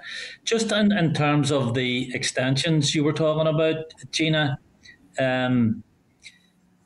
is that, have all those extensions been to programmes funded through Piece 4? Yes, those are the ones we're dealing with, Peace 4 and Interreg. Right. And you're saying most of those will run until June 2022? Oh, that's the earliest that they'll finish. There's a lot of them are running right into middle of September, up to the latest is sort of September 23. Yeah. So, there's a lot of projects that have to run over the next 2 years. And what would the criteria be for a group getting an extension? Well, if they have budget left and they haven't completed on their outputs, they've been reprofiled. So in order to move their budget to allow them to deliver on the outputs, and they would have we've been working with them, so all of the projects who needed extensions have them. Yeah. You see, and I think there's a similar issue here with most of us on the committee, that we have been receiving or have been given a particular picture of how things are, and there seems to be a degree of panic out there, particularly among some of the groups that are providing services for young people. And, Colin talked about this issue of seamless transition from Peace 4 to Peace Plus. But you're now saying that, that's not a commitment that was ever given, that they're completely different programmes. Oh, yeah. No, that was never given, Mr. Sheaton, because they are completely different programmes. This Peace Plus programme is a hybrid of Interreg and Peace. So it's a completely different programme from the current Peace programme. We had always hoped when we started the consultation, which was over 2 years ago, that we would actually we would have the programme open and up and running by later this year, now or even this time. But as it turned out, we don't have the budget until Christmas, and we've done everything that we possibly can on all of the departments, and everybody has worked with us to get the programme into the shape it is and the content. But we didn't know the budget until Christmas, and in fact, we still don't have the final figure for the budget. So that has to be agreed, and that's agreed between, as I say, the UK, the EU and the Irish government. And I know they're working hard on it, so it's not that anybody's dragging their heels, but also the EU regulations were due to be finalised by December of 2020, and they weren't. They're now not going to be finalised until June 21, and we cannot submit the programme until the regulations are finalised. So there's been other factors. We'd always hoped that the programmes would have dovetailed, if you like, but there was never any guarantee, and we cannot guarantee any organisation any role in the Peace Plus programme at this stage, because it will be entirely competitive, and especially when you do see as well 50% of the respondents are people who want to get involved in the programme who have never been involved before. So that, it is an open and competitive programme. Yeah, but you do accept there may be organisations that have to make workers redundant as a result of the gap between the ending of this programme and the funding coming for the new one? I would hate to see anybody being made redundant, and as I say, especially the people who've got the skills and in particular the youth workers. But I would have to say that's not, if there is redundancies to be made at times, it's not as a result just of the gap between these programmes. It may be that the organisations apply to the Peace Plus programme and don't get funded. That's nothing to do with the gap. They're completely different programmes. Okay. Please don't think I'm taking lightly the fact that anybody would be made redundant, because we're not. And we want to retain as many people who've been involved and have built the skills up as possible from the current programme into the new programme. But, there's bigger factors outside of our control, as your previous conversation was talking about. There are other parties involved here as well, and we had to wait for the budget to be confirmed to Christmas, and we still don't have the final figure. And as soon as we have the approvals, then for the necessary approvals to submit it to the Commission, we will. Okay, just one final question, because I'm sure some of the other committee members will pick up on this. Has there been an underspend in the current funding? No, we're 103% committed in the Peace programme. Now, we will always, as a management technique, look to consider that there may be some underspends emerging in different projects who, may not have been able to do certain activity that they had planned to do. But most of that underspend at the minute that we would have maybe anticipated happening is being used to extend projects out. So it would appear that a lot of them are going to spend in full. But we will monitor very closely now to see if there is any underspend emerging from projects. And then we will have to look, first of all, to the projects within that are currently funded. Can they deliver the outputs that they are required to deliver in their contract? If they maybe need additional costs to do that in order to deliver an extension, that would be our first port of call.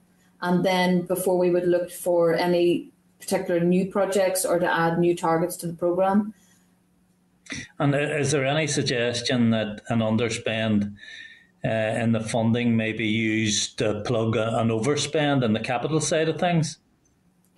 There's a possibility that if there's underspend emerges anywhere in the programme, it may be used on some of the projects who, maybe the capital ones, who might have increased costs due to COVID, and they have to deliver their output, and they could be partly built, and they have to deliver. So that would be the first place we would look in order to make sure that the outputs that are agreed in the programme are actually delivered. Because if they're not delivered, then that puts those projects in jeopardy as well. Okay. Thanks for that. Thank you. Thanks, Chair.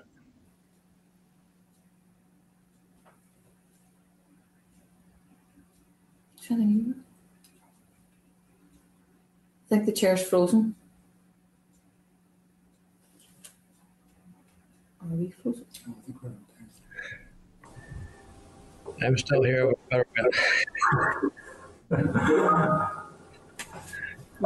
Trevor, if you could chair and just ask your question until Colin gets back, is that okay? Yeah, certainly. Okay, Gina and Declan, thanks again for your report, and I'll go on record again saying what I said the last time you were before us. I think the work you do is fantastic, and I hope it can continue. But I'm a wee bit confused about these extensions. I mean, in simple terms, does the granting of an extension to the existing programme depend on there being an underspend in this year's budget? The granting of an extension in a project is based on, say for example, they are going to deliver 200 children, through a programme. That's their output. And they come to us and said, well, because of COVID, we've only been able to deliver at 100. So we have this money saved in our budget. Can we use this money now and extend out for another 6 months so that we will deliver the entire output of 200? So that's what has been that's what's been happening with all the extension projects. They've used their underspends that they weren't able to do their activity, and they have used that to deliver out and so to extend their project, the lifetime of their project, to deliver their outputs. Yeah, the organisations that have been in touch with us, there's one in particular who reckons that they will have a 1% underspend at the end of this year. So how on earth they could be extended for 6 months or keep their organisation going until June 2022 seems unlikely. And how many are like that, I don't know, and you probably know better than me. But it's still, I'm sorry to go on about this gap, but that's June 2022. The information that seems to be around these organisations at the moment is that even January 2023 may not be feasible. So, it's a chasm, it's not just a gap. And some of them may not survive, may lose all their key people, and just, the good work they're doing will have to come to an end and possibly be reconstituted at some future date. But it's actually a very serious situation, a lot of apprehension out there. Mm-hmm. And clearly a lot of rumours as well. Because it's certainly not our intention that it would be June or January 23 before projects would start getting funded. That would not bode well for the programme. If a project, I think there's a little bit of misunderstanding still. If a project has delivered its outputs, we cannot pay it any further money to just exist, because that's core funding. Once so that project you refer to, if it has 1% underspend at the end of December and it has delivered its outputs, then that's a fantastic achievement for that project. And yes, I understand the concerns and the uncertainty that the programme isn't open to take applications at that stage or at this stage yet. But that they've delivered their project, it has completed. And that's the difference. This is not core funding. It's to deliver outputs, it's result and outputs. And once you've done that, that's the project over. Those that have extended had money, had maybe 10% underspend or 15% underspend, and they've been able to say, we need to deliver this, we need another 3-6 months, we've got the money in our budget to do it, we can do that. And they've been able to do that. Okay, well, I'm getting a better understanding of how the system works. Thank you for that. You talked about the €1 billion, give or take some currency fluctuations, is going to be the budget for this again. To what extent is that dependent on contribution from the UK Treasury or the Northern Ireland office? Oh, it's very dependent. It's the same split as the current programmes are. So, and the UK have put in their contribution for the £1 billion or the €1 billion programme, along with the EU, the Irish government, and obviously there will be match funding coming from the Northern Ireland Executive, the departments, and the Irish government departments as well. All right. Okay, thanks very much for that. Thank you. Okay, thank you for that, Trevor, and thank you for whoever got you up into that part of the meeting there as I dropped off. Could I ask for Martina Anderson to come up next then for her question, please, and we'll pass over to Martina. Thank you, Declan. Thank you, Gina. Always good to hear from you. And I think, Gina, that it's one of those sayings, sometimes you don't know what you have until it's gone.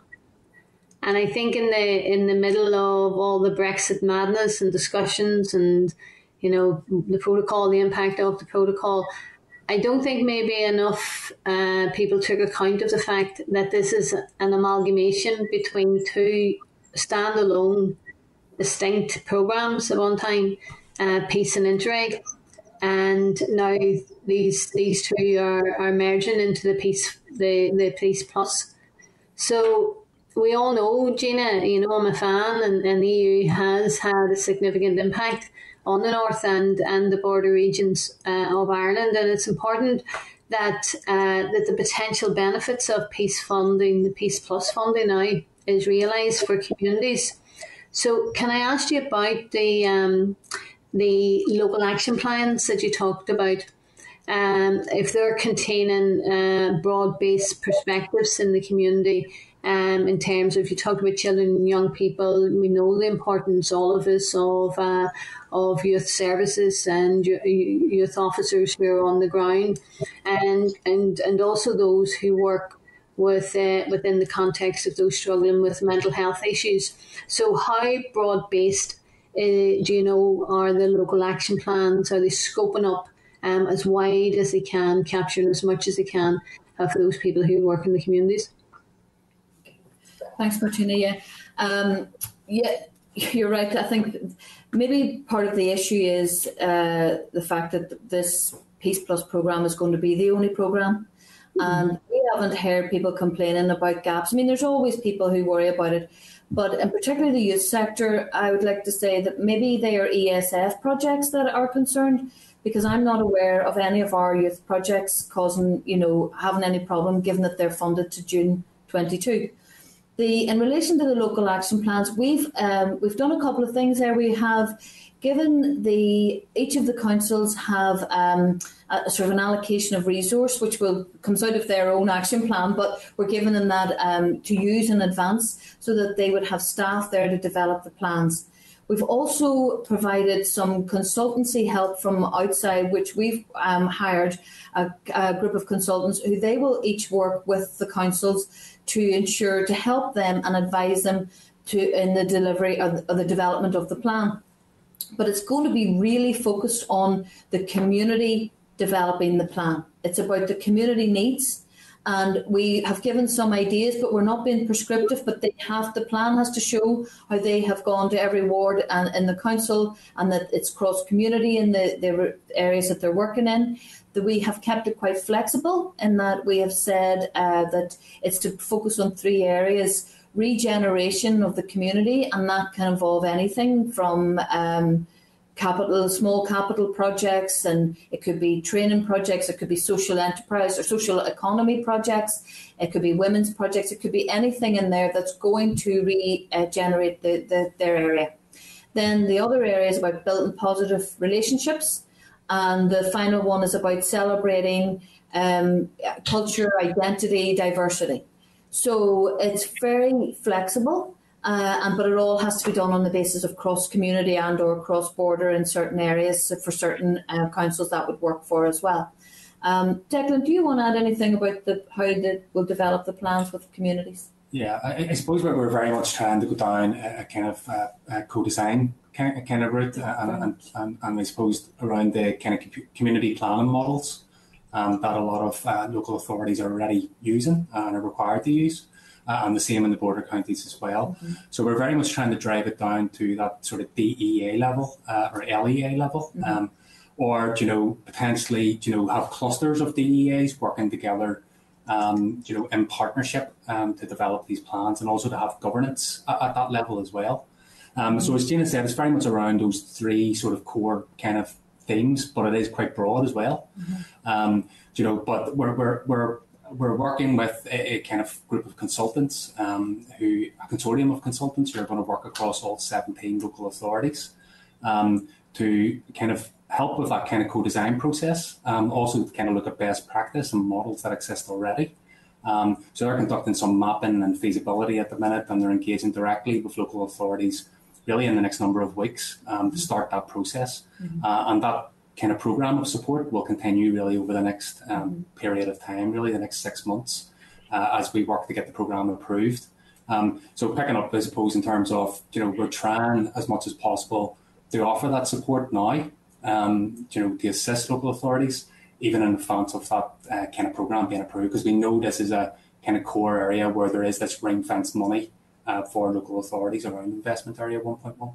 Yeah, and obviously it will take some time to go out and engage with the community, because as Declan said, we're very much driving this co-design with the community. It has to address local needs, and we're not being prescriptive in terms of it could be clusters of the local areas, so to make sure that they can facilitate the cross-community aspect as well, and the peace building aspect of the programme. I think a Peace Plus co-design process, without doubt, it can make an even greater impact by ensuring that funding reaches those organisations that continue to build and develop the peace and political process. And you talked about not just within their communities, but also building positive relationships across. And one thing that I have been concerned about in the past, and I've raised it with you, and I'm fully, absolutely supportive of the need for cross-community. And I see you have cross-border, because that will be important with the Interreg as well. But what we don't want is a situation where it's cross-community and it ticks a box. Yeah. And you have situations where, for instance, I come from a city where you have 80% of them from one particular tradition.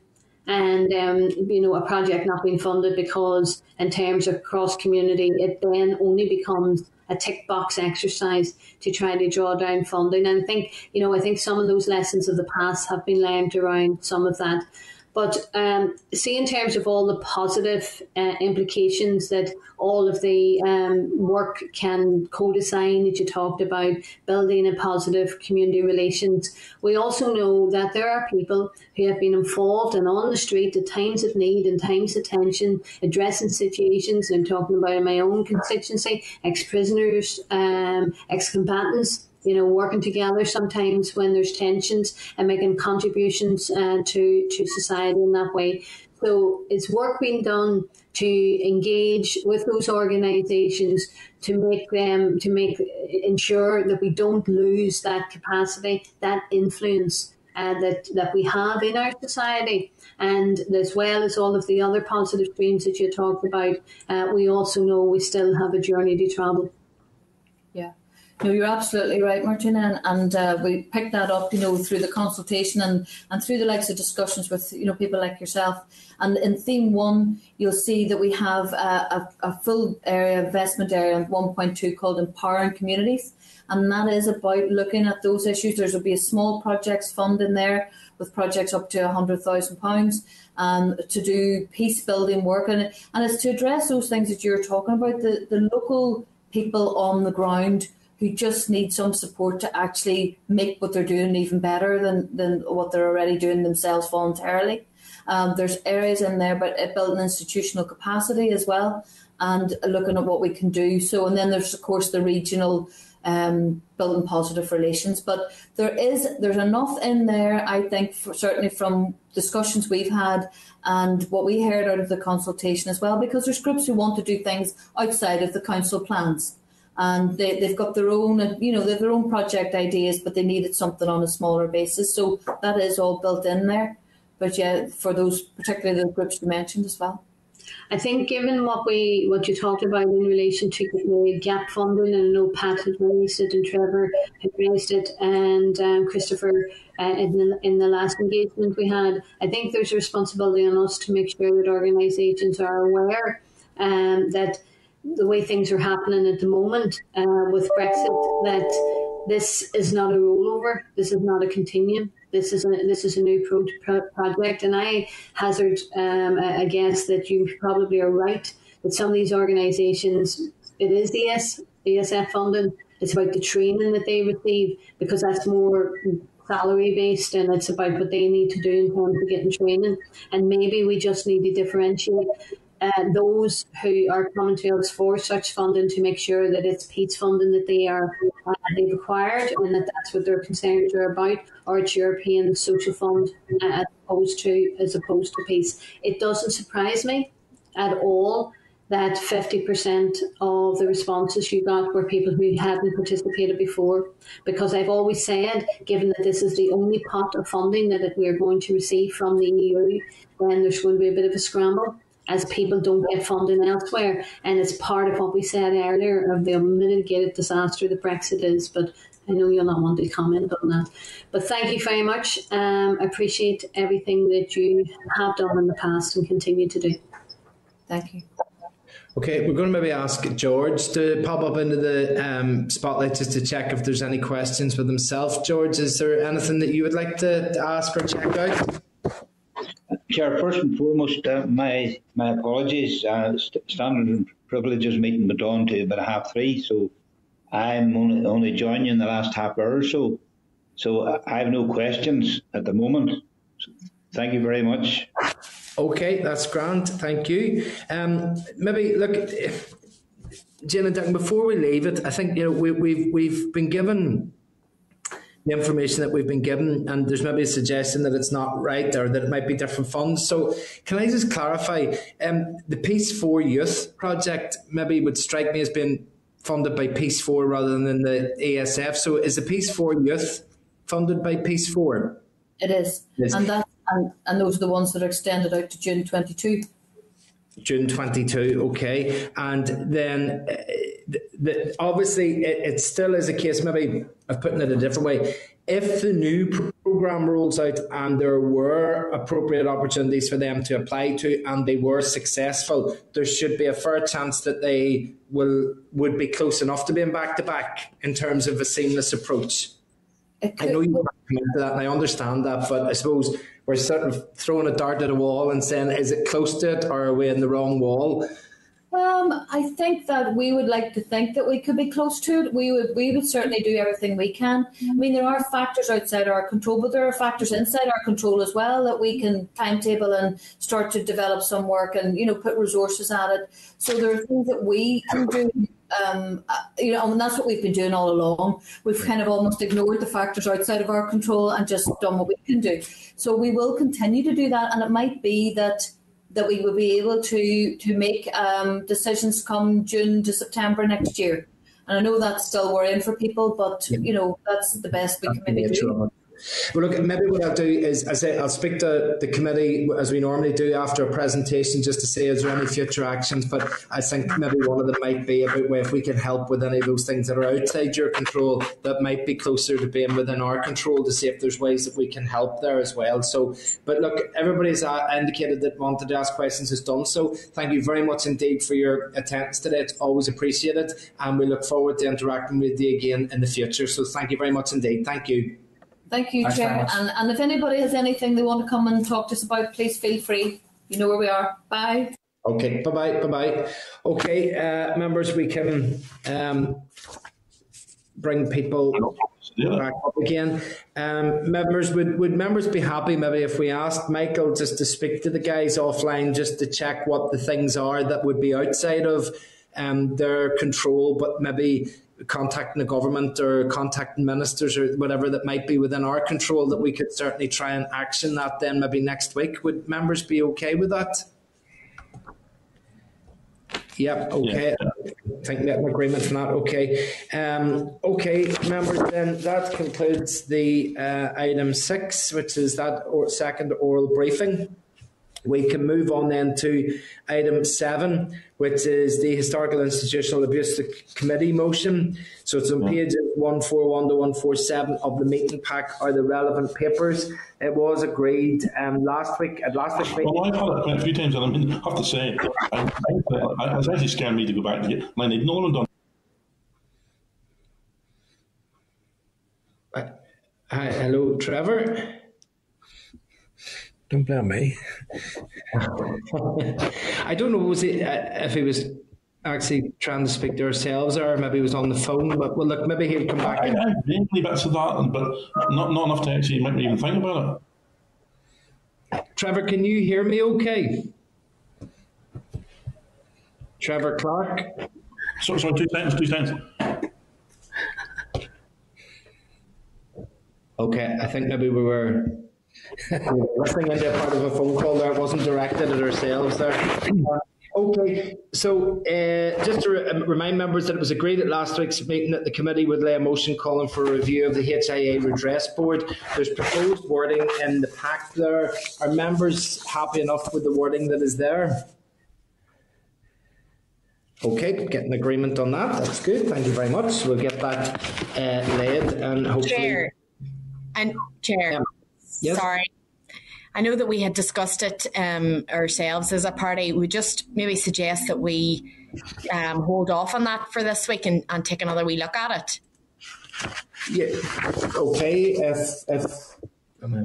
If you want to take another week, yeah, that's fine. It's probably going to be, if we get a committee motion laid, it will be towards the end of June. So we have a bit of time there. If you want to take another week at that, that's fine enough if members are happy. Okay, yeah, that's fine, no problem. It's just the thinking around, because obviously victims groups had raised issues with the redress and the timeline. Would a review of that cause further delay? You know, obviously the motion is suggesting that we call on OFM DFM to do a review. Does that not end up that we have a further delay to the process?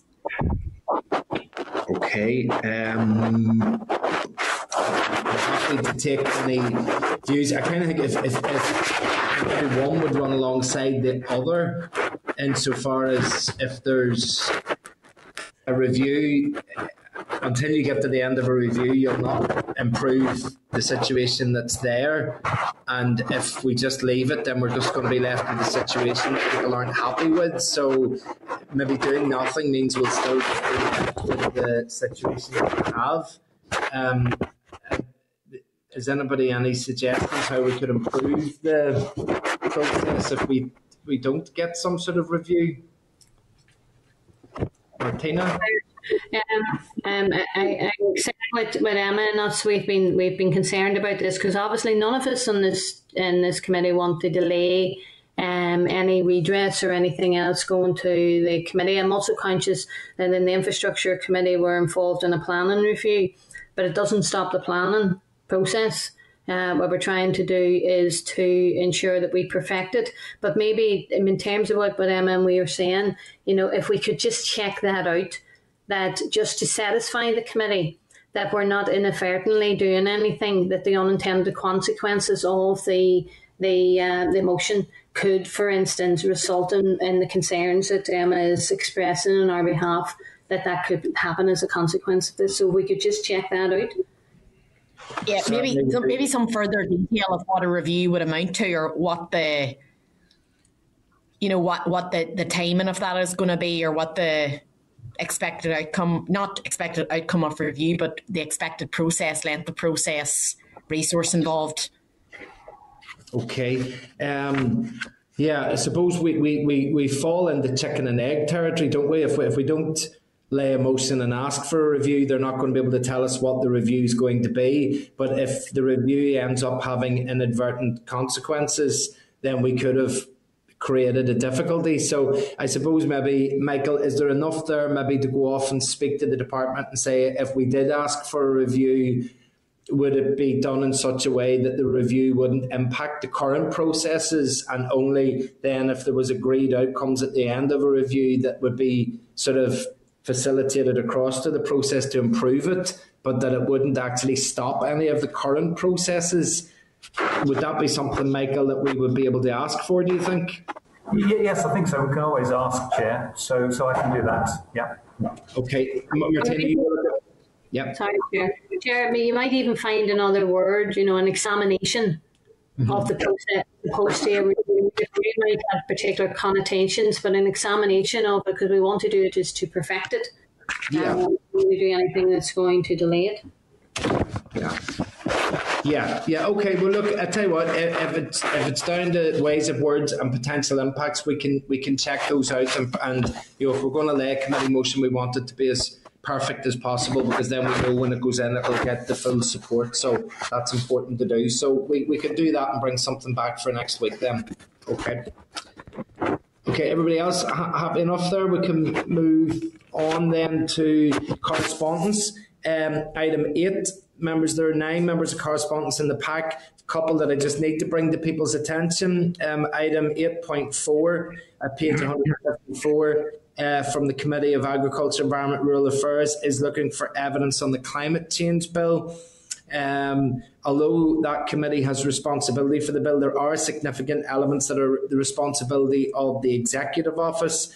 What I was going to suggest is that we hear some evidence from the department officials on aspects of the bill that are the responsibility of TEO.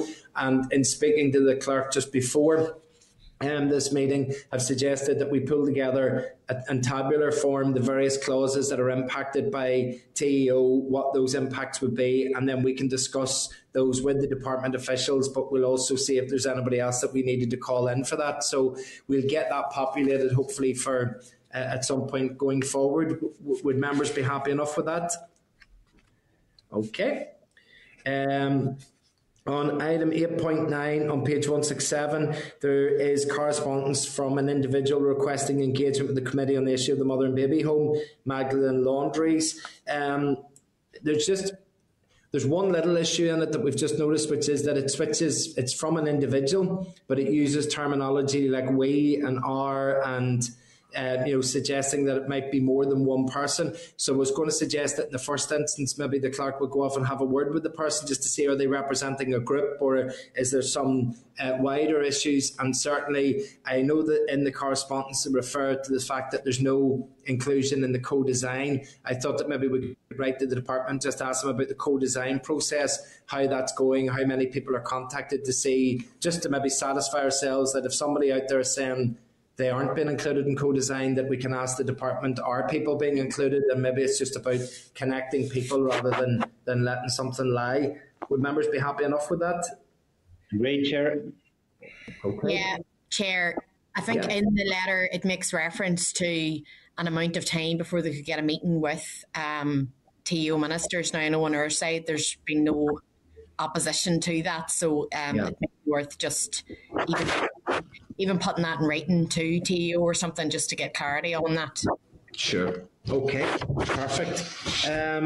Right, then item 9, forward work programme. On the 12th of May, there was a suggestion from the Oireachtas EU Affairs Committee that the two committees meet on a quarterly basis. We just need to take a formal decision on that members will be happy with that to continue, for that to commence. Would there be agreement for that? Yeah. There's agreement. Yes, yeah.